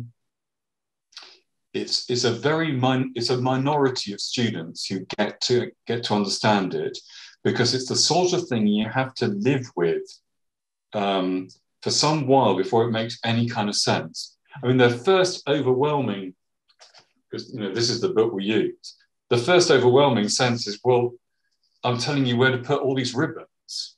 So just the sheer mechanics of it get in the way, until you say to people, I sometimes say, well, I imagine myself as a plank of wood on a beach, and I need to refloat myself. And the kind of waves of the psalm, the canticle, the reading, they're like waves coming in, which lift me and move me a bit. And hopefully by the end of the office, I've ceased to be on the beach and I'm back in the water. So you have to get people to get over the paying attention to absolutely every detail, to the sense of the deeper rhythm, but limited success, if I'm honest. Somebody's asked, the biblical world, as you define it, is now so alien to most people's consciousness. Do you think we need new language and metaphors to bring these together for re-seeing? Yeah, that is a very good point. If in person, I sometimes like to explain very briefly what is going on in Scripture. Some bits. Stories about Jesus parables, stories of healing, etc., are more accessible to folk. Some bits of Paul's language, I haven't got a clue, and some parts of the Old Testament, because they don't know where the story fits. So even a couple of sentences of context giving before you read the Scripture, I think, can be very, very helpful. Without turning it into a sermon, just saying where does this belong, and kind of what's going on. Because I agree. Otherwise, it's just mystifying, really. Yeah, that is an issue.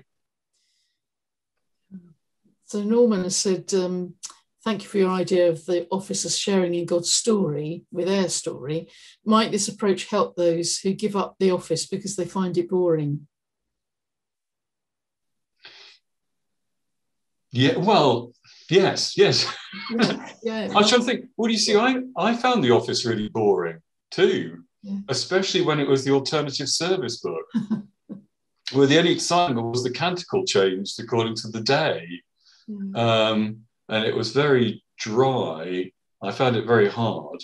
And the discovery of the Society of St. Francis, which has now come to influence the Common Prayer, was a complete revelation, because you have enough constancy for a sense of rhythm, but the ability to adjust and fine tune and change.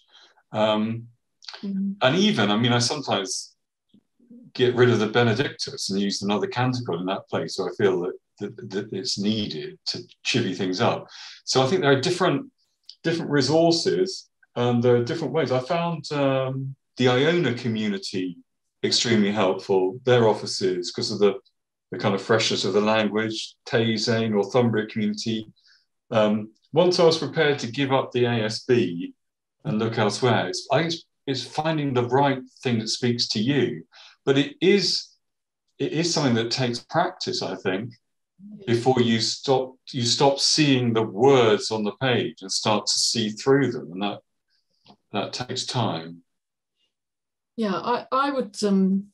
It's not a question, but I'd like to suggest that possibly, in the same way that people like to experience cathedral sung evensong, they enter into the moment of it by actually plodding through the rhythm of daily prayer. You can enter into the moment, even if you don't understand what you're reading about. You're into the moment. Anyway, Jeremy, thank you so much for being an academic, if you like, for the day. And it was absolutely fascinating. And I look forward to seeing your references on the last sheet that's going to come up at the end of the day. So thank you very much indeed. Thank you. Okay, thank you.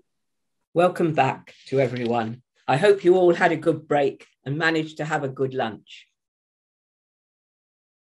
Having heard from Dean Robert about how he continued the daily office during the pandemic, making it more accessible to a much wider congregation, and from Dr. Jeremy Law something of the history of the daily office, we're now going to hear how the Church of England digital team sought to support the daily office through the Daily Prayer Audio Project. Through the use of modern technology, the tradition of the daily office has been able to be grown into a worldwide congregation. So to start with, Rachel Roberts, who is part of the Church of England digital team, is going to say a little bit about their work, which is developed over the time of the pandemic. And I will then introduce James Newhook, who is the audio producer on the digital team. at Church House. So Rachel, over to you. Thank you very much. James just getting me a slide here. But my name is Rachel Roberts. I'm the Senior Digital Communications Manager. I'm here in the digital team at the Church of England. This is a team that was actually only created back in 2016 with a recognition that digital tools and channels could play a really important part in everything the church does to bring people to faith and help people grow in their faith. And we began by going around the country consulting churches about what they thought and what they needed and how we could help them in the digital space.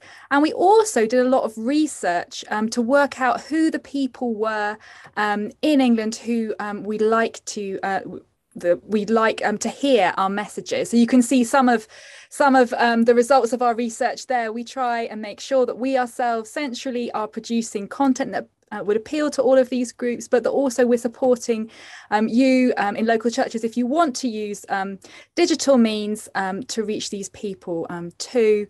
So that includes people who might just be exploring faith, but also your regular churchgoers and the kind of people who might be engaging with churches through life events like weddings and baptisms. So from that point of research, we've now grown to a team of 9 people, including myself and James.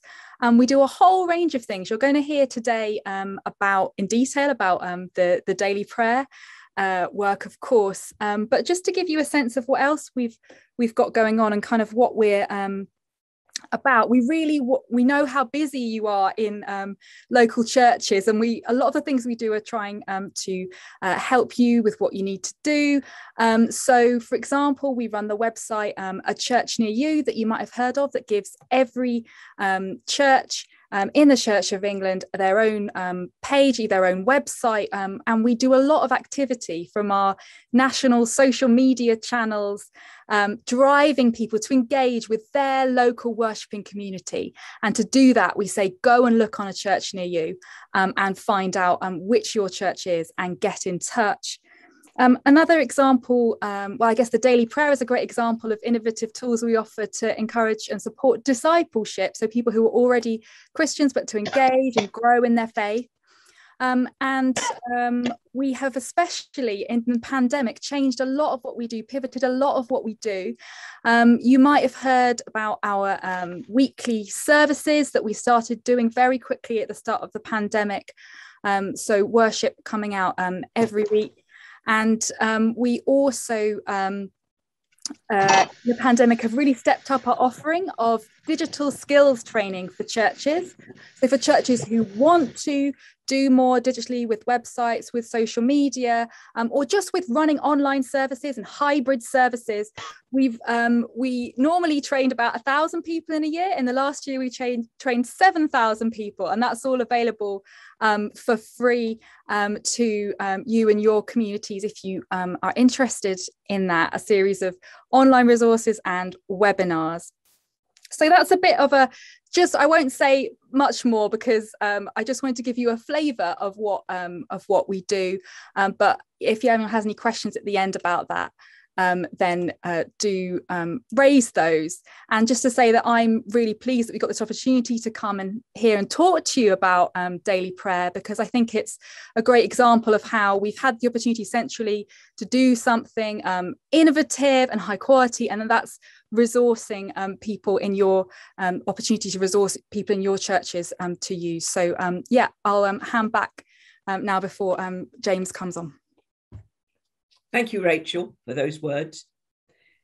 James Newhook. James has been in his role as audio producer on the digital team since March 2020. He started in the role on the back of finishing a master's degree in music production, and he also has a bachelor's degree in film and TV production. Initially, he started at the Church of England, working for Crockford's clerical directory in an administrative position, and his boss, Thomas Aileen Chapman, who is head of publishing at Church House, was also responsible for the various campaign acts, such as Follow the Star and Live Lent, and enlisted James to assist with the app audio. Once in the audio producer's position, the first project he worked on was Time to Pray audio, and that is available in the Time to Pray app and podcast, which in turn led on to Daily Prayer audio project. So I will now hand over to James, who will tell us something about the Daily Prayer audio project. Thank you, James. Thank you very much. Hello, everyone. Nice to be here. So yes, I'm going to be talking to you today about the Daily Prayer audio project, which we actually just called Daily Prayer. So if I say Daily Prayer, I am referring to the audio project we do here.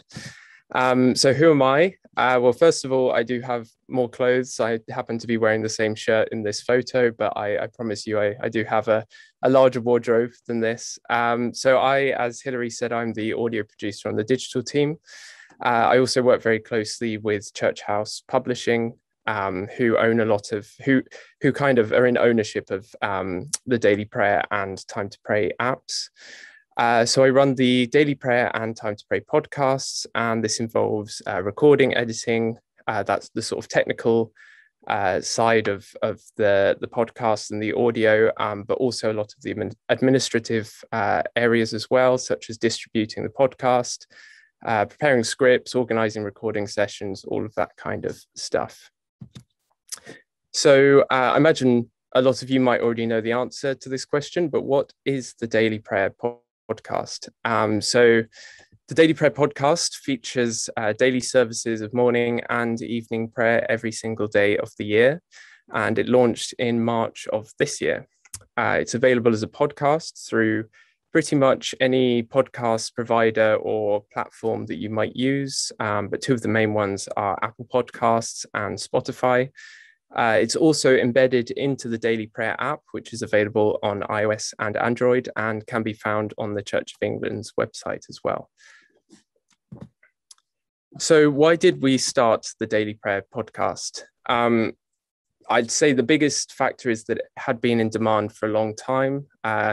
Thomas, Alain Chapman, who is head of Church House Publishing, it's something he'd been wanting to do for a while on the back of lots of feedback from clergy and other people who really were sort of asking for audio versions of morning and evening prayer. So the first step in the project actually started in around 2018. And this was Thy Kingdom Come, which you may have heard of as well. So that's 11 days of prayer between Ascension Day and Pentecost. And for this, I'll get into Thy Kingdom Come a bit later, but there was an audio project for Thy Kingdom Come. This then led on to Time to Pray. And the kind of end goal of all of this was to produce audio for daily prayer. So another reason for starting the podcast is to increase the accessibility of daily prayer, allowing people to join in different and new ways, and also improving the general experience of the app that a lot of people were already using. And one final point is that prayer does underpin everything that we do at the church. It's part of our vision and strategy. So this is kind of an important part of that. Who is the audience for daily prayer? So as probably a lot of you know, clergy are expected to say the daily office every day.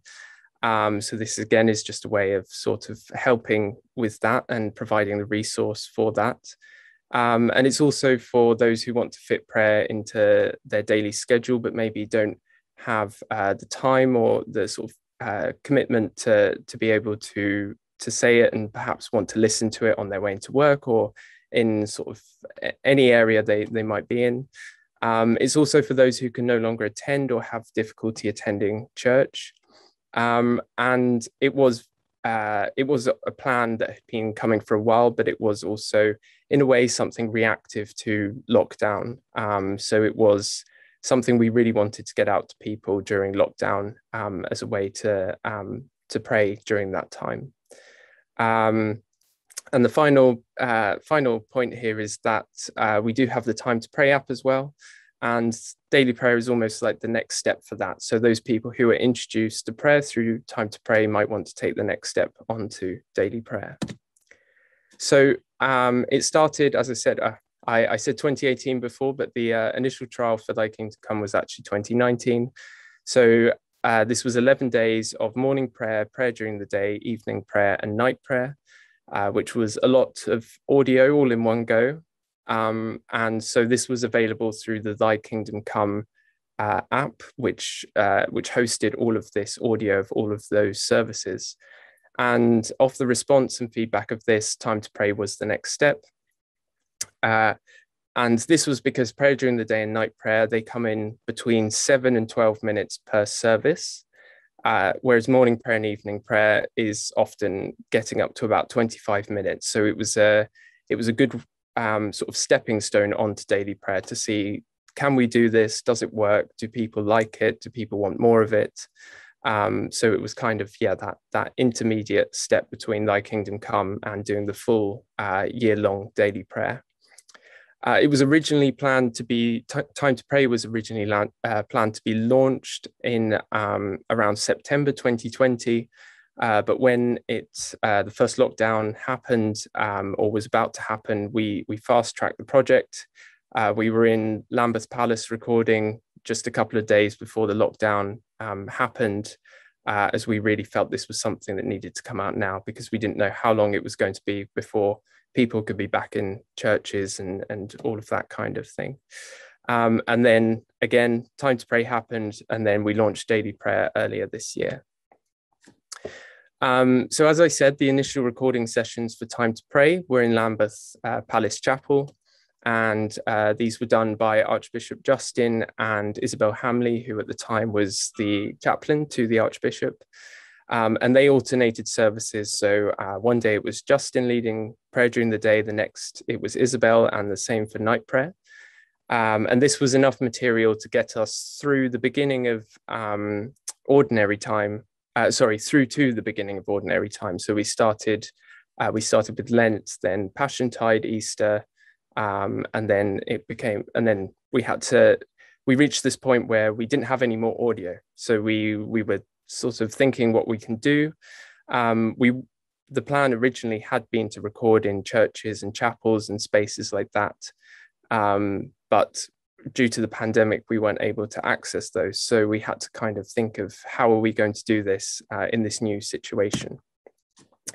So we did consider asking clergy to record in their churches, but being unable to be there ourselves meant it was a lot of work for them, and also they might not have the skills to be able to both record and lead the services at the same time. It was asking quite a lot.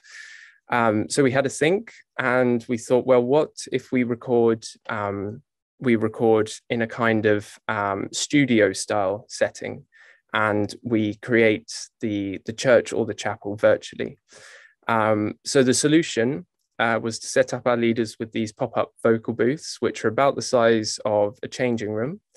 And basically what they do is they, as you can see in the picture here, is Reverend Catherine Williams, who leads all of our daily prayer services. And if you ever listen to Time to Pray, she leads a few services on there as well. And in this picture, she is in one of these booths. So it's a big sort of fabric booth that goes around you, and it helps to block out sound and get a really focused studio quality recording in an environment at home where perhaps that's not normally possible. And what we actually found as a bonus from this is it gave us a lot of flexibility in how we composed the services, because Catherine could record in her home in Tewkesbury. She lives in Tewkesbury Abbey, so she could record there.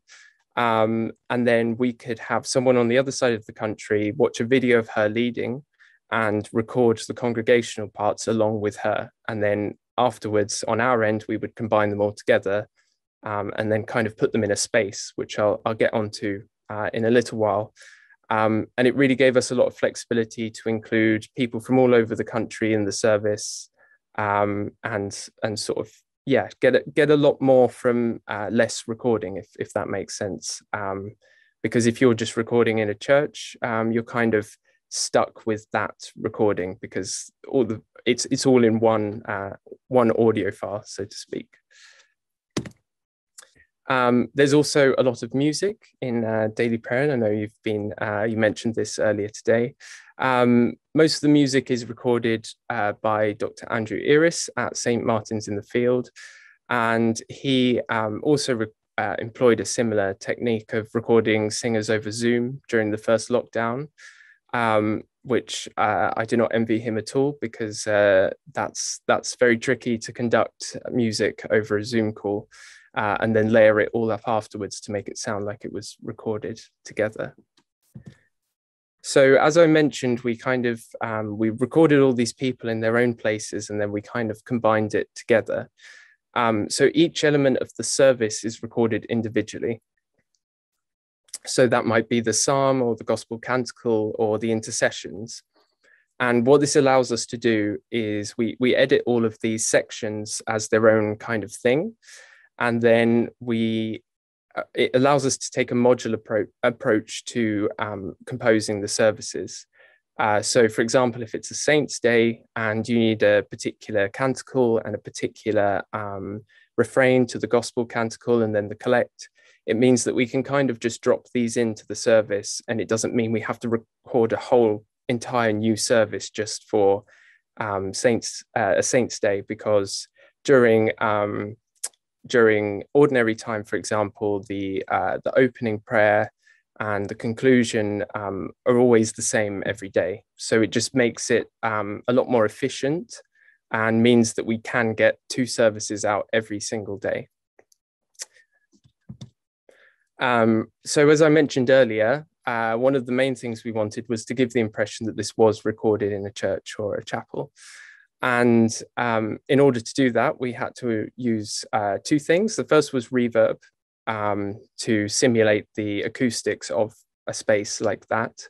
And the second was room noise, because if you're recording in a space like that, it's not dead silent. There's going to be some ambience. So I'm just going to play you a couple of samples here. So there's a recording that is dry, so that's without any reverb. And then the second one is what it sounds like if you're listening to daily prayer, be it on the podcast or the app. So this is the first one. Come, bless the Lord, all you servants of the Lord. You that by night stand in the house of the Lord. Lift up your hands towards the sanctuary. So as you can hear, this recording is very kind of tight and dry and doesn't have the ambience you would probably like to hear if you were listening to this kind of service. So then we apply this afterwards. Come, bless the Lord, all you servants of the Lord. You that by night stand in the house of the Lord. Lift up your hands towards the sanctuary and bless the Lord. The Lord who made. So hopefully, come bless the Lord, all you. That does give the effect that it's been recorded in a space that isn't a little cloth booth inside of someone's living room. At least that's the desired outcome of that. Servants of the Lord, come. So once we've put a whole service together, it's been recorded, edited, all of the post-production has been done. It runs through a checking process to make sure everything's right, all the words are right, that nothing's kind of overlapping with each other. It goes to a distributor. So technically, the Daily Prayer audio is actually a podcast. So we use a podcast host, which just allows us to, first of all, host all the audio online. And then this can be distributed to Apple Podcasts and Spotify and lots of other podcast hosts. And it's also embedded into the Daily Prayer app, which is actually where about 80% of our audience listen to the audio, because I know that the Daily Prayer app had a lot of users prior to the audio being integrated into it. So it was actually a really good way to get the word out about the audio, because one day it just kind of poof and it appeared in the app, and everyone was able to experience the audio. So how do we measure the success of this project? So Daily Prayer has been running now for since March, so about 7-8 months, and it's currently had over 1.25 million downloads, which is how a podcast is measured, and it averages around 60,000 downloads a week.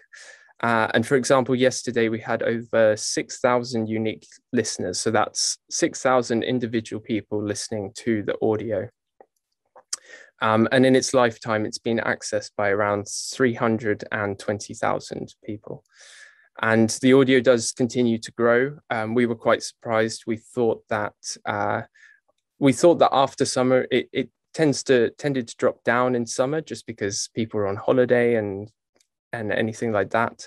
But it actually has continued to pick up as I think more people discover the audio. And we actually had our best Monday last month with over 10,000 downloads.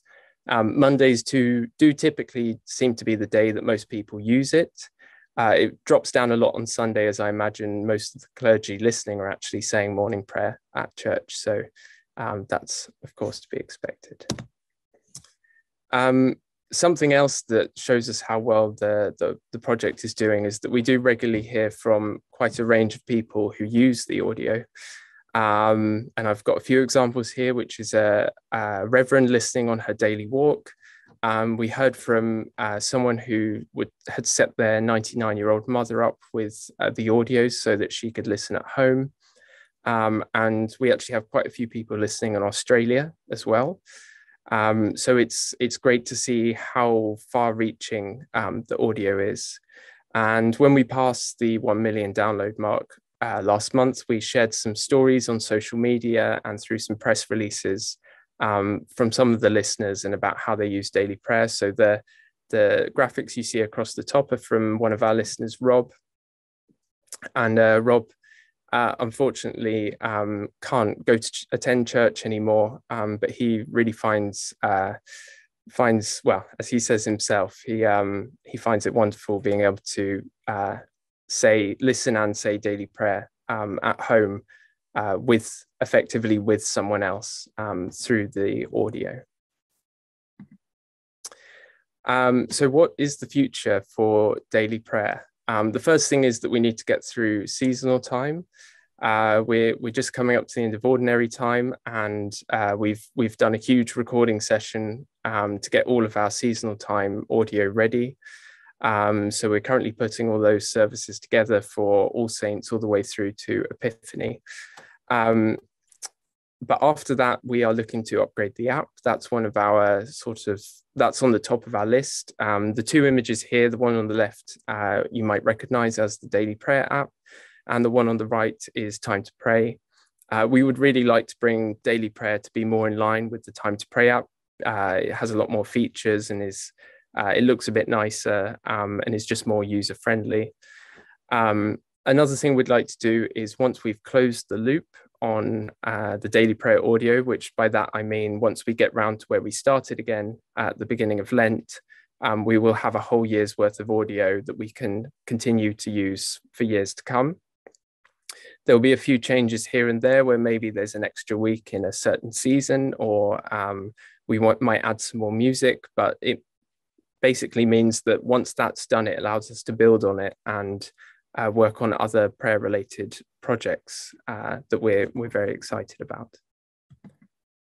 So that's the end of my presentation, and I believe it's time for questions. Thank you all for listening, and yeah, back over to you, Hilary. Thank you very much indeed, James, for that. It's given us a really good insight into how it was developed and how it might develop, perhaps. Just one question. Understanding from the slide, who was your perceived audience interested to know, and who is your actual audience? I think it's actually the perceived audience actually ended up being the actual audience. We already knew that lots of clergy people used the app anyway. And I'd say the vast majority of people we do hear from are clergy who use the audio. But at the same time, there have been people. It is a lot of the people are those people who can no longer attend church, whether that's sort of an ongoing thing or if that was due to the lockdown. It really is quite a range of people, and I think that target audience we had at the beginning is the audience that do use the audio. Thank you. It certainly has widened the congregation, obviously, worldwide, and is a source of mission, presumably, as well. Yes, yeah, absolutely. I think it's really wonderful how many people are using the app, something that is very ancient and a long-standing tradition. Being able to bring it to, there's definitely an existing audience that are listening, but also there is a new audience that are being able to follow it in a very dedicated and sort of structured manner, thanks to the audio. So yes, definitely. Someone sometimes uses Chris Keating's book, Work and Prayer, to help people who are struggling with how to connect with God again. How do you see that? I'm not familiar with the book. I definitely think that would be a question for Thomas. Certainly, he's got a lot more sort of oversight of those kinds of things. Yeah, so sorry, I can't really give more of an answer on that one. No, okay. But I do think that if people are looking for fresh ways to try and re-engage with patterns of prayer and so on, actually being able to listen to someone doing it with you is it can help some people to want to carry on. We have seen some of the feedback that we've received. Thank you. While recording all the various parts of the services, how easy was it for the participants who did the recording to feel that they were part of worshipping while recording it? I think Catherine is a very good example, because if you listen to daily prayer, there's only really one member in the congregation, which is her son Harry.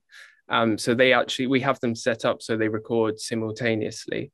And I know that the fact that they're able to do it together really makes it feel like they are worshipping in that moment, as well as it being a recording intended to be sort of used in a different way and combined together. So that's a particular example. And then I know a lot of our readers, for example, Jeremy, who does a lot of readings, has said to me a few times, there's a few people that are often upset with me when I send them the very long Old Testament readings to record. And they're sometimes, when they're pressed for time, they prefer some of the smaller New Testament ones. But Jeremy has said on a few occasions that he's really enjoyed being able to sort of delve back into a lot of books in the Old Testament that he's not read for a while, and sort of reconnect with those. So it's really great to see it be something separate for the readers themselves, as well as it being serving a purpose of recordings. Thank you very much. The Reverend Catherine Williams has a wonderful voice, lively and musical, which all your listeners will certainly appreciate. How did you come to select her? So she actually used to work here at the NCIs. She used to work in the ministry division. So she's sort of an old connection to us. And when we started Time to Pray and we were looking for more people to be involved, she was just an ideal candidate, because we knew her and we knew how lovely her voice is and how well she delivers these things. So it was lucky that we knew her, and it's been great to have her involved in it this much. And greatly appreciated by people, I think. And obviously the St. Martin's singers have helped a lot of parishes actually with the music, which was very difficult in the early stages when it had to be digital. Yes. Yeah, so we're still continuing to add weekly music on the A Church Near You resource hub. And we're excited that soon we're going to be adding a new permanent collection of music for weddings, baptisms and funerals, a lot of it recorded by that fantastic St. Martin's singers. And another fact you may not know, we also, the recording that we do through St. Martin's and we arrange as a digital team, that we use it for lots of things. We use it for for time to pray and for daily prayer. We use it to offer to local churches, and we also provide it to the Daily Hope prayer line that you might have heard of, for people who might not be connected digitally but would like to listen in to a daily dose of prayer and hymns. We provide that there as well. It's worth knowing about for parishioners who prefer that way of engaging. Certainly the Daily Hope line has been very much appreciated by people who just haven't got access to a computer, and particularly the older people who did miss very much not being able to go to church. So, and that will now have the singers on it as well. Yeah, that's great. It's recorded, Anthony. I appreciate the desire to make the sound feel like it is recorded in a real church, but I'm interested to know whether listeners with hearing impairment prefer recordings without or with reverb. I'll be honest, that's not something we've really explored. All the feedback I have received generally has been that very much thanks to Catherine is how clearly she speaks, that generally it's sort of well received on that regard. But it's something I think we'd bear in mind. As I said, we're planning on doing quite a lot of updates to the Daily Prayer app, but that also involves taking feedback and thinking how it might be, we might improve accessibility, and we might improve features generally to improve the use of the audio in the app. So actually that's a good point, and I think I'll be looking into that. Okay, thank you. Have you got other ideas beyond even daily prayer of what you might develop for the future? Definitely. I think one of them's quite under wraps at the moment. I can't really say too much about it, just it's the nature of some of these things. We definitely are looking to do more, as much as the current method that I explained of recording remotely and in sections is really flexible and helps on the production side of things. We do want to do more live in-church recordings, and we might try to introduce those back into time to pray and daily prayer. But yeah, I mean, we also like to hear what people would like to see. So, suggestions on a postcard kind of situation. But yeah, the one that I'm quite excited about, I'm afraid I can't really say anything about at the moment. But suffice to say, we're always trying to use the resources we have to be innovative and creative and offer that back. So yeah, you will hear more exciting prayer-based resource news from us in the year ahead. But also with audio in general, we're using in quite a lot of different ways. Like you might be aware of was mentioned some of the campaigns we've done at Christmas time. So again, we've got a theme this year, at the heart of Christmas, which is details about on our website, which offers a whole range of resources that churches can use, anyone can use.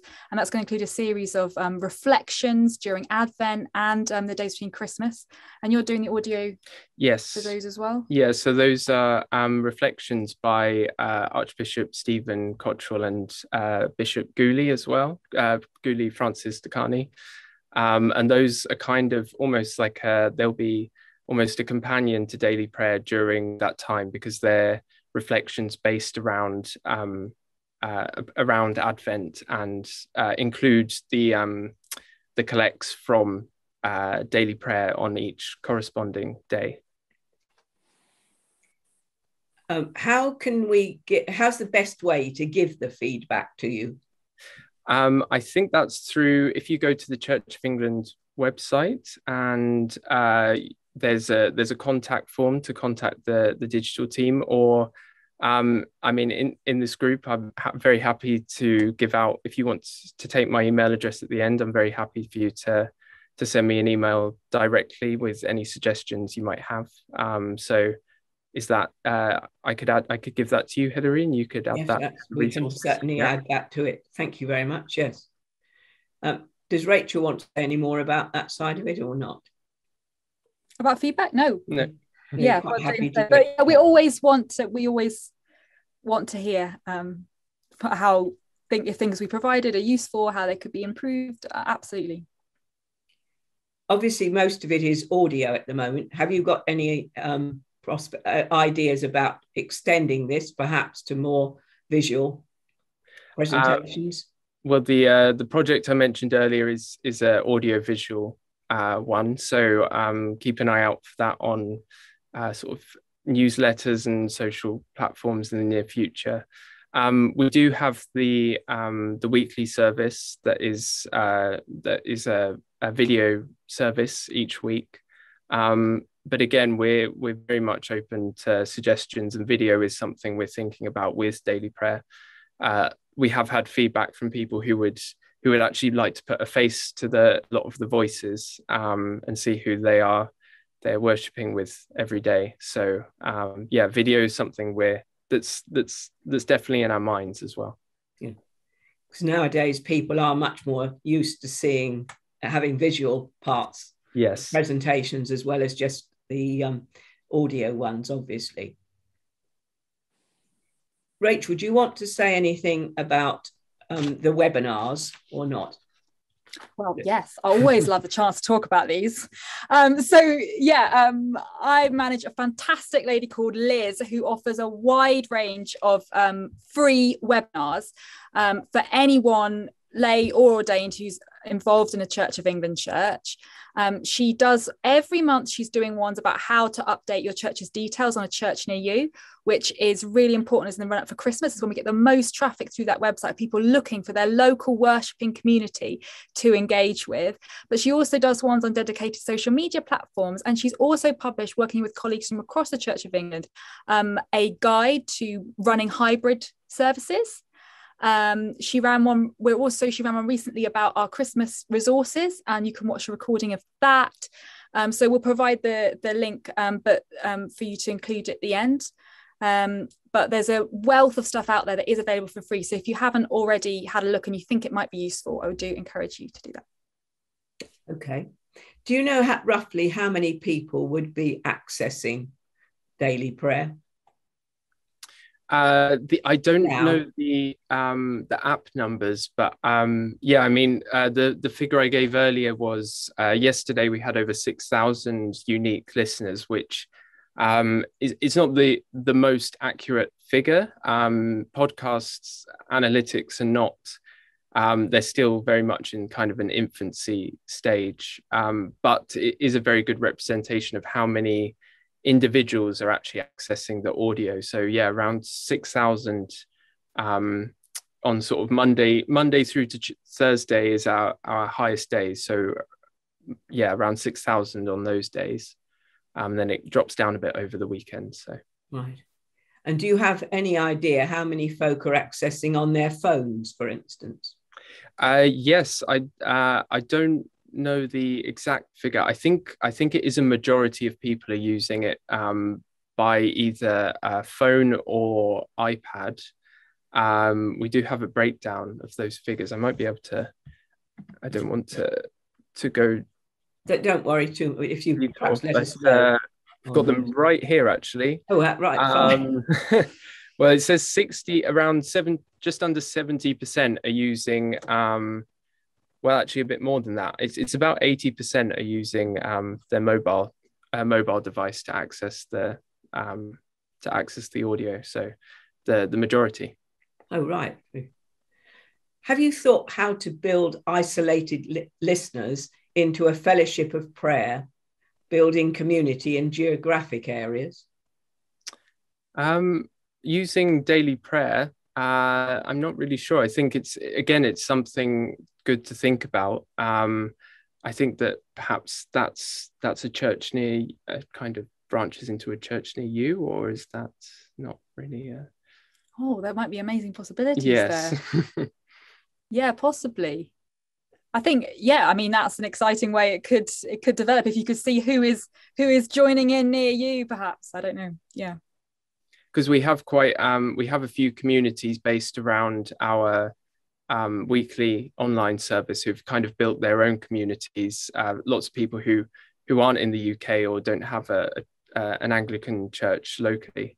Yeah, that's where particularly seeing sort of community developing around the resources that we produce. So on our YouTube channel, every week we put out an online service, and you can see the people who regularly watch that and chat to each other in the YouTube chat have set their own Facebook group up to engage outside that service and to keep in touch during the week. So that's quite an interesting thing to see. I mean, someone says a huge thank you for what we're doing with the DP audio, and it has actually transformed the saying of the daily office. Oh, well, thank you. And there's honestly, there's lots of, so many people involved.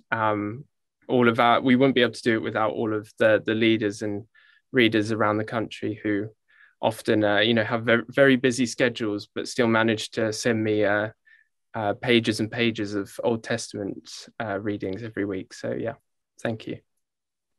But it is certainly something where you can connect with others, and it sometimes can be quite lonely if you're in church on your own saying it. Yes. Now, I think it will be interesting to see how you manage to develop perhaps the visual part of it in the future. Yes, yeah. It's we're kind of looking forward to this closing the loop section, because it does allow us to spend more time looking at how to improve the resource once we're kind of over that initial year worth of audio. So yeah. And keeping it going right through the liturgical year as well is so good, to be honest. But obviously there's a lot of work in that to keep up with it. But obviously you've learned a lot over the last 18 months, I imagine. Yeah, a bit of a crash course, especially at the beginning. Trying to work out how we carry it on without being able to get inside of churches and record was it was an interesting few months. And for me as well, my background isn't in, I didn't have much of an idea about what composed a service of daily prayer. So wrapping my head around that was definitely, it was very interesting to learn all of it. But yeah, it was a interesting first couple of months working on that. So yeah, I'm sure it was. Yes. In a time of economic stringency, is it likely to carry on? And is it seen as a priority because people feel that it should be? Yes, I think, as I mentioned, the kind of the overarching vision and strategy of the church really is underpinned by prayer. It's the success of this project really kind of just shows how valuable it is. I don't think it's going away anytime soon. No, definitely carrying on. It is great. Do you know what percentage of users are clergy and how many are lay?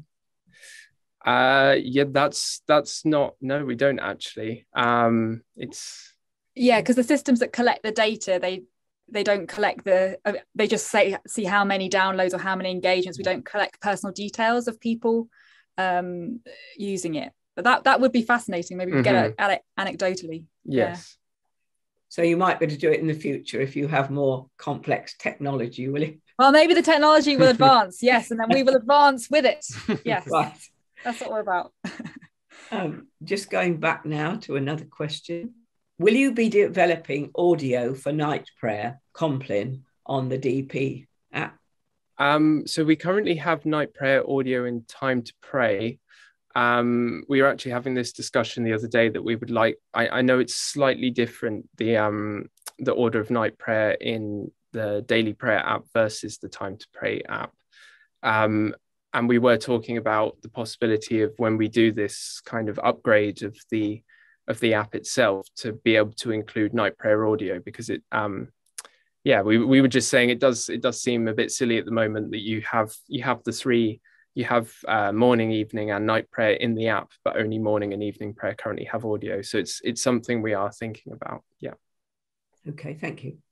Is there any chance of somehow working with care homes and residential homes where many people are truly isolated from worship? These would, of course, mean working with the staff as well.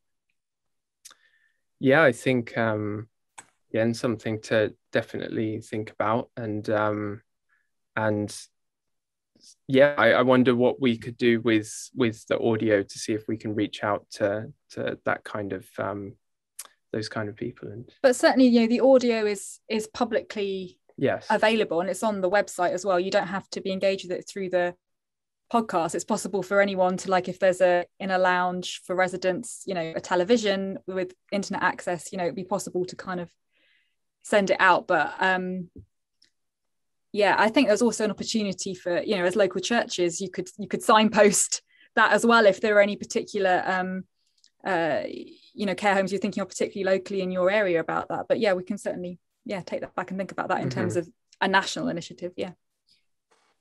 I mean, I think probably it's a matter of making care homes aware of the resource, perhaps advertising it more, do you think?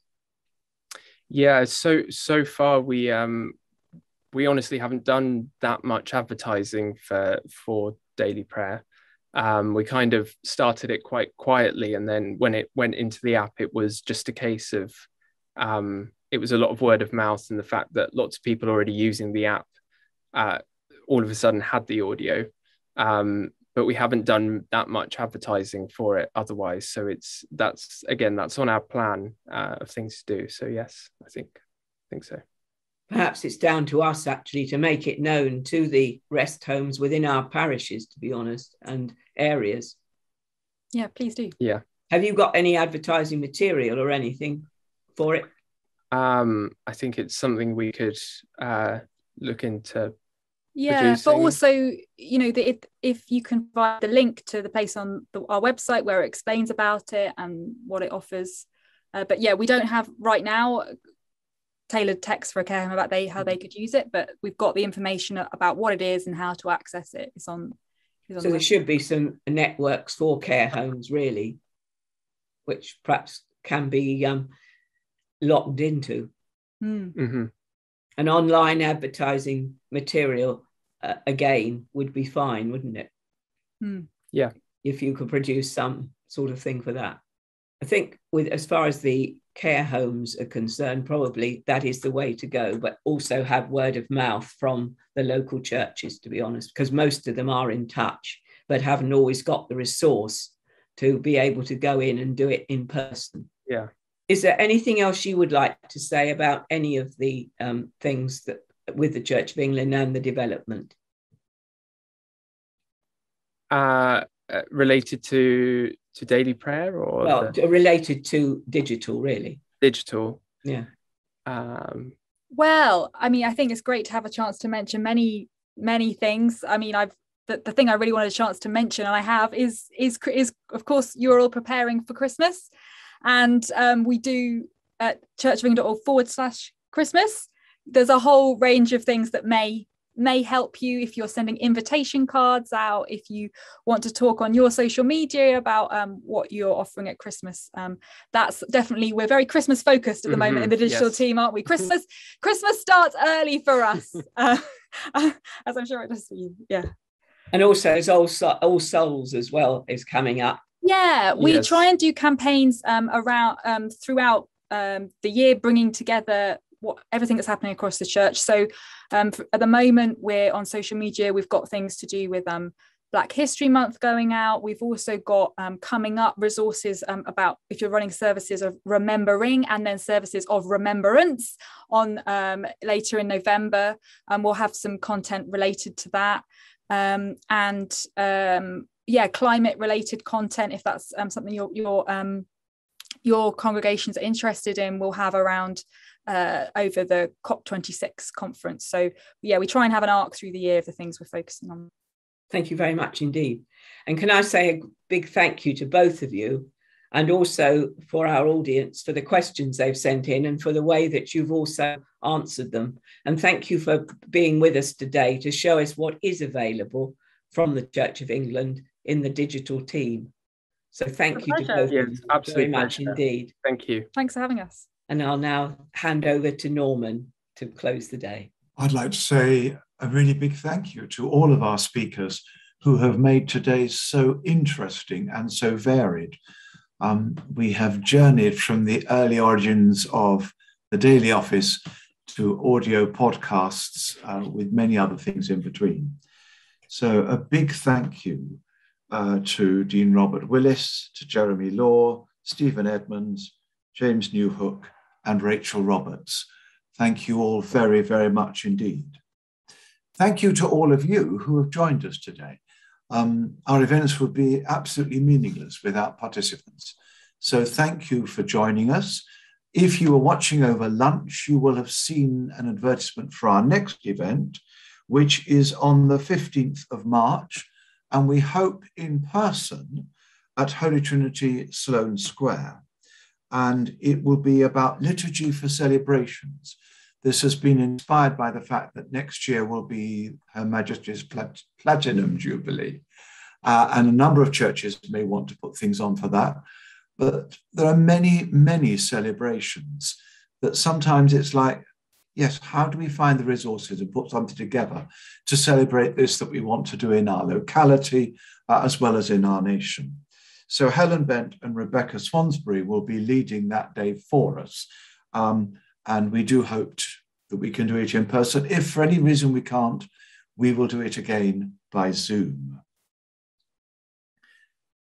After I finish these remarks and after we have had evening prayer and we close down the screen, you will be asked to give us some feedback.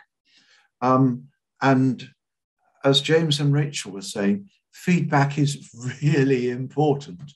For those of us who put on events, we really do want to be hitting the spot and doing things which are useful. It's not a good use of our time or yours if we're not.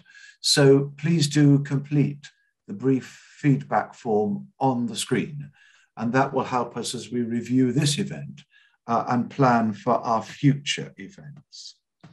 And also at the very end, there will be a page posted which will give you links to future resources. If you do a snapshot of the screen on that, that will enable you to have that in front of you, but it will be left there for a little while if you want to jot notes down. My final thing is to say a really big thank you to the members of the Praxis South team who have made today happen, to Anne, to Hilary, to Anna, and especially to Rosemary. And the four of them have worked really hard to pull this together. And thank you, all of you, very much. And a thank you once again to Christopher for hosting this and taking the time to make sure that the details are right so that this goes smoothly.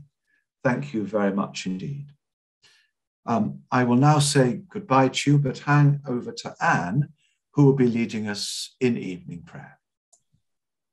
Just take a moment of quiet before we begin our service of evening prayer on Thursday.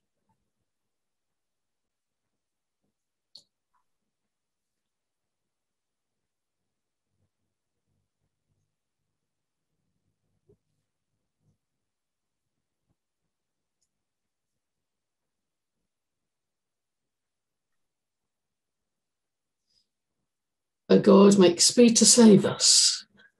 O Lord, make haste to help us. Blessed are you, Lord God, creator of day and night. To you be praise and glory forever. As darkness falls, you renew your promise to reveal among us the light of your presence. By the light of Christ, your living word, dispel the darkness of our hearts, that we may walk as children of light and sing your praise throughout the world. Blessed be God, Father, Son, and Holy Spirit. Blessed be God forever. That this evening may be holy, good, and peaceful, let us pray with one heart and mind. As our evening prayer rises before you, O God, so may your mercy come down upon us to cleanse our hearts and set us free to sing your praise, now and forever. Amen. Psalm 117. Alleluia. I praise the Lord, all you nations. Praise him, all you peoples. For great is his steadfast love towards us, and the faithfulness of the Lord endures forever. Alleluia. Glory to the Father, and to the Son, and to the Holy Spirit, as it was in the beginning, is now, and shall be forever. Amen. Gracious God, we praise you for your faithfulness and pray that every nation may find your blessing in the face of Jesus Christ our Lord. Amen. A reading from Philippians chapter 2, verses 14 to the end. Do all things without murmuring and arguing, so that you may be blameless and innocent, children of God without blemish, in the midst of a crooked and perverse generation, in which you shine like stars in the world.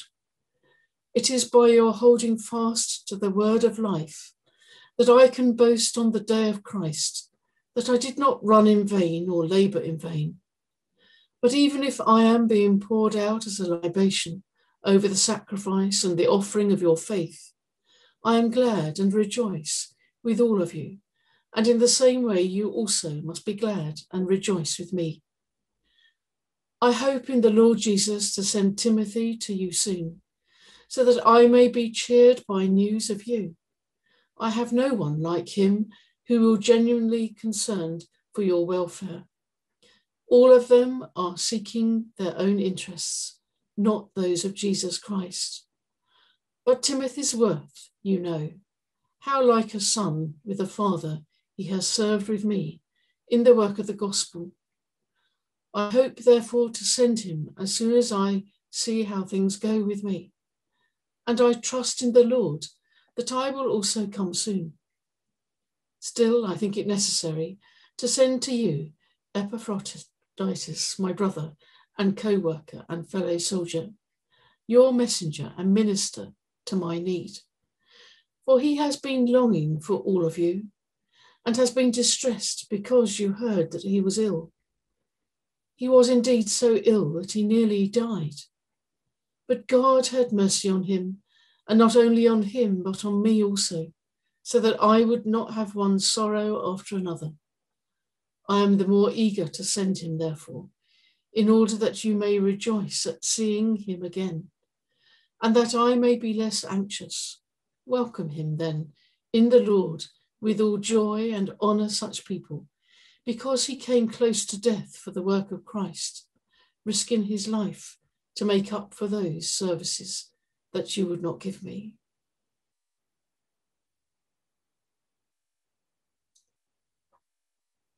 I ask you to join in the bold letters. The Magnificat. My soul proclaims the greatness of the Lord. My spirit rejoices in God, my Saviour. He has looked with favour on his lowly servant. From this day, all generations will call me blessed. The Almighty has done great things for me, and holy is his name. He has mercy on those who fear him from generation to generation. He has shown strength with his arm and has scattered the proud in their conceit, casting down the mighty from their thrones and lifting up the lowly. He has filled the hungry with good things and sent the rich away empty. He has come to the aid of his servant Israel, to remember his promise of mercy, the promise made to our ancestors, to Abraham and his children forever. Glory to the Father, and to the Son, and to the Holy Spirit, as it was in the beginning, is now, and shall be forever. Amen. O God, forasmuch as without you we are not able to please you, mercifully grant that your Holy Spirit may in all things direct and rule our hearts, through Jesus Christ, your Son, our Lord, who is alive and reigns with you, in the unity of the Holy Spirit, one God, now and forever. Amen. As our Saviour taught us, so we pray. Our Father in heaven, hallowed be your name. Your kingdom come, your will be done, on earth as in heaven. Give us today our daily bread. Forgive us our sins, as we forgive those who sin against us. Lead us not into temptation, but deliver us from evil. For the kingdom, the power, and the glory are yours, now and forever. Amen. The grace of our Lord Jesus Christ, and the love of God, and the fellowship of the Holy Spirit be with us all evermore. Amen. Let us bless the Lord. Thanks be to God.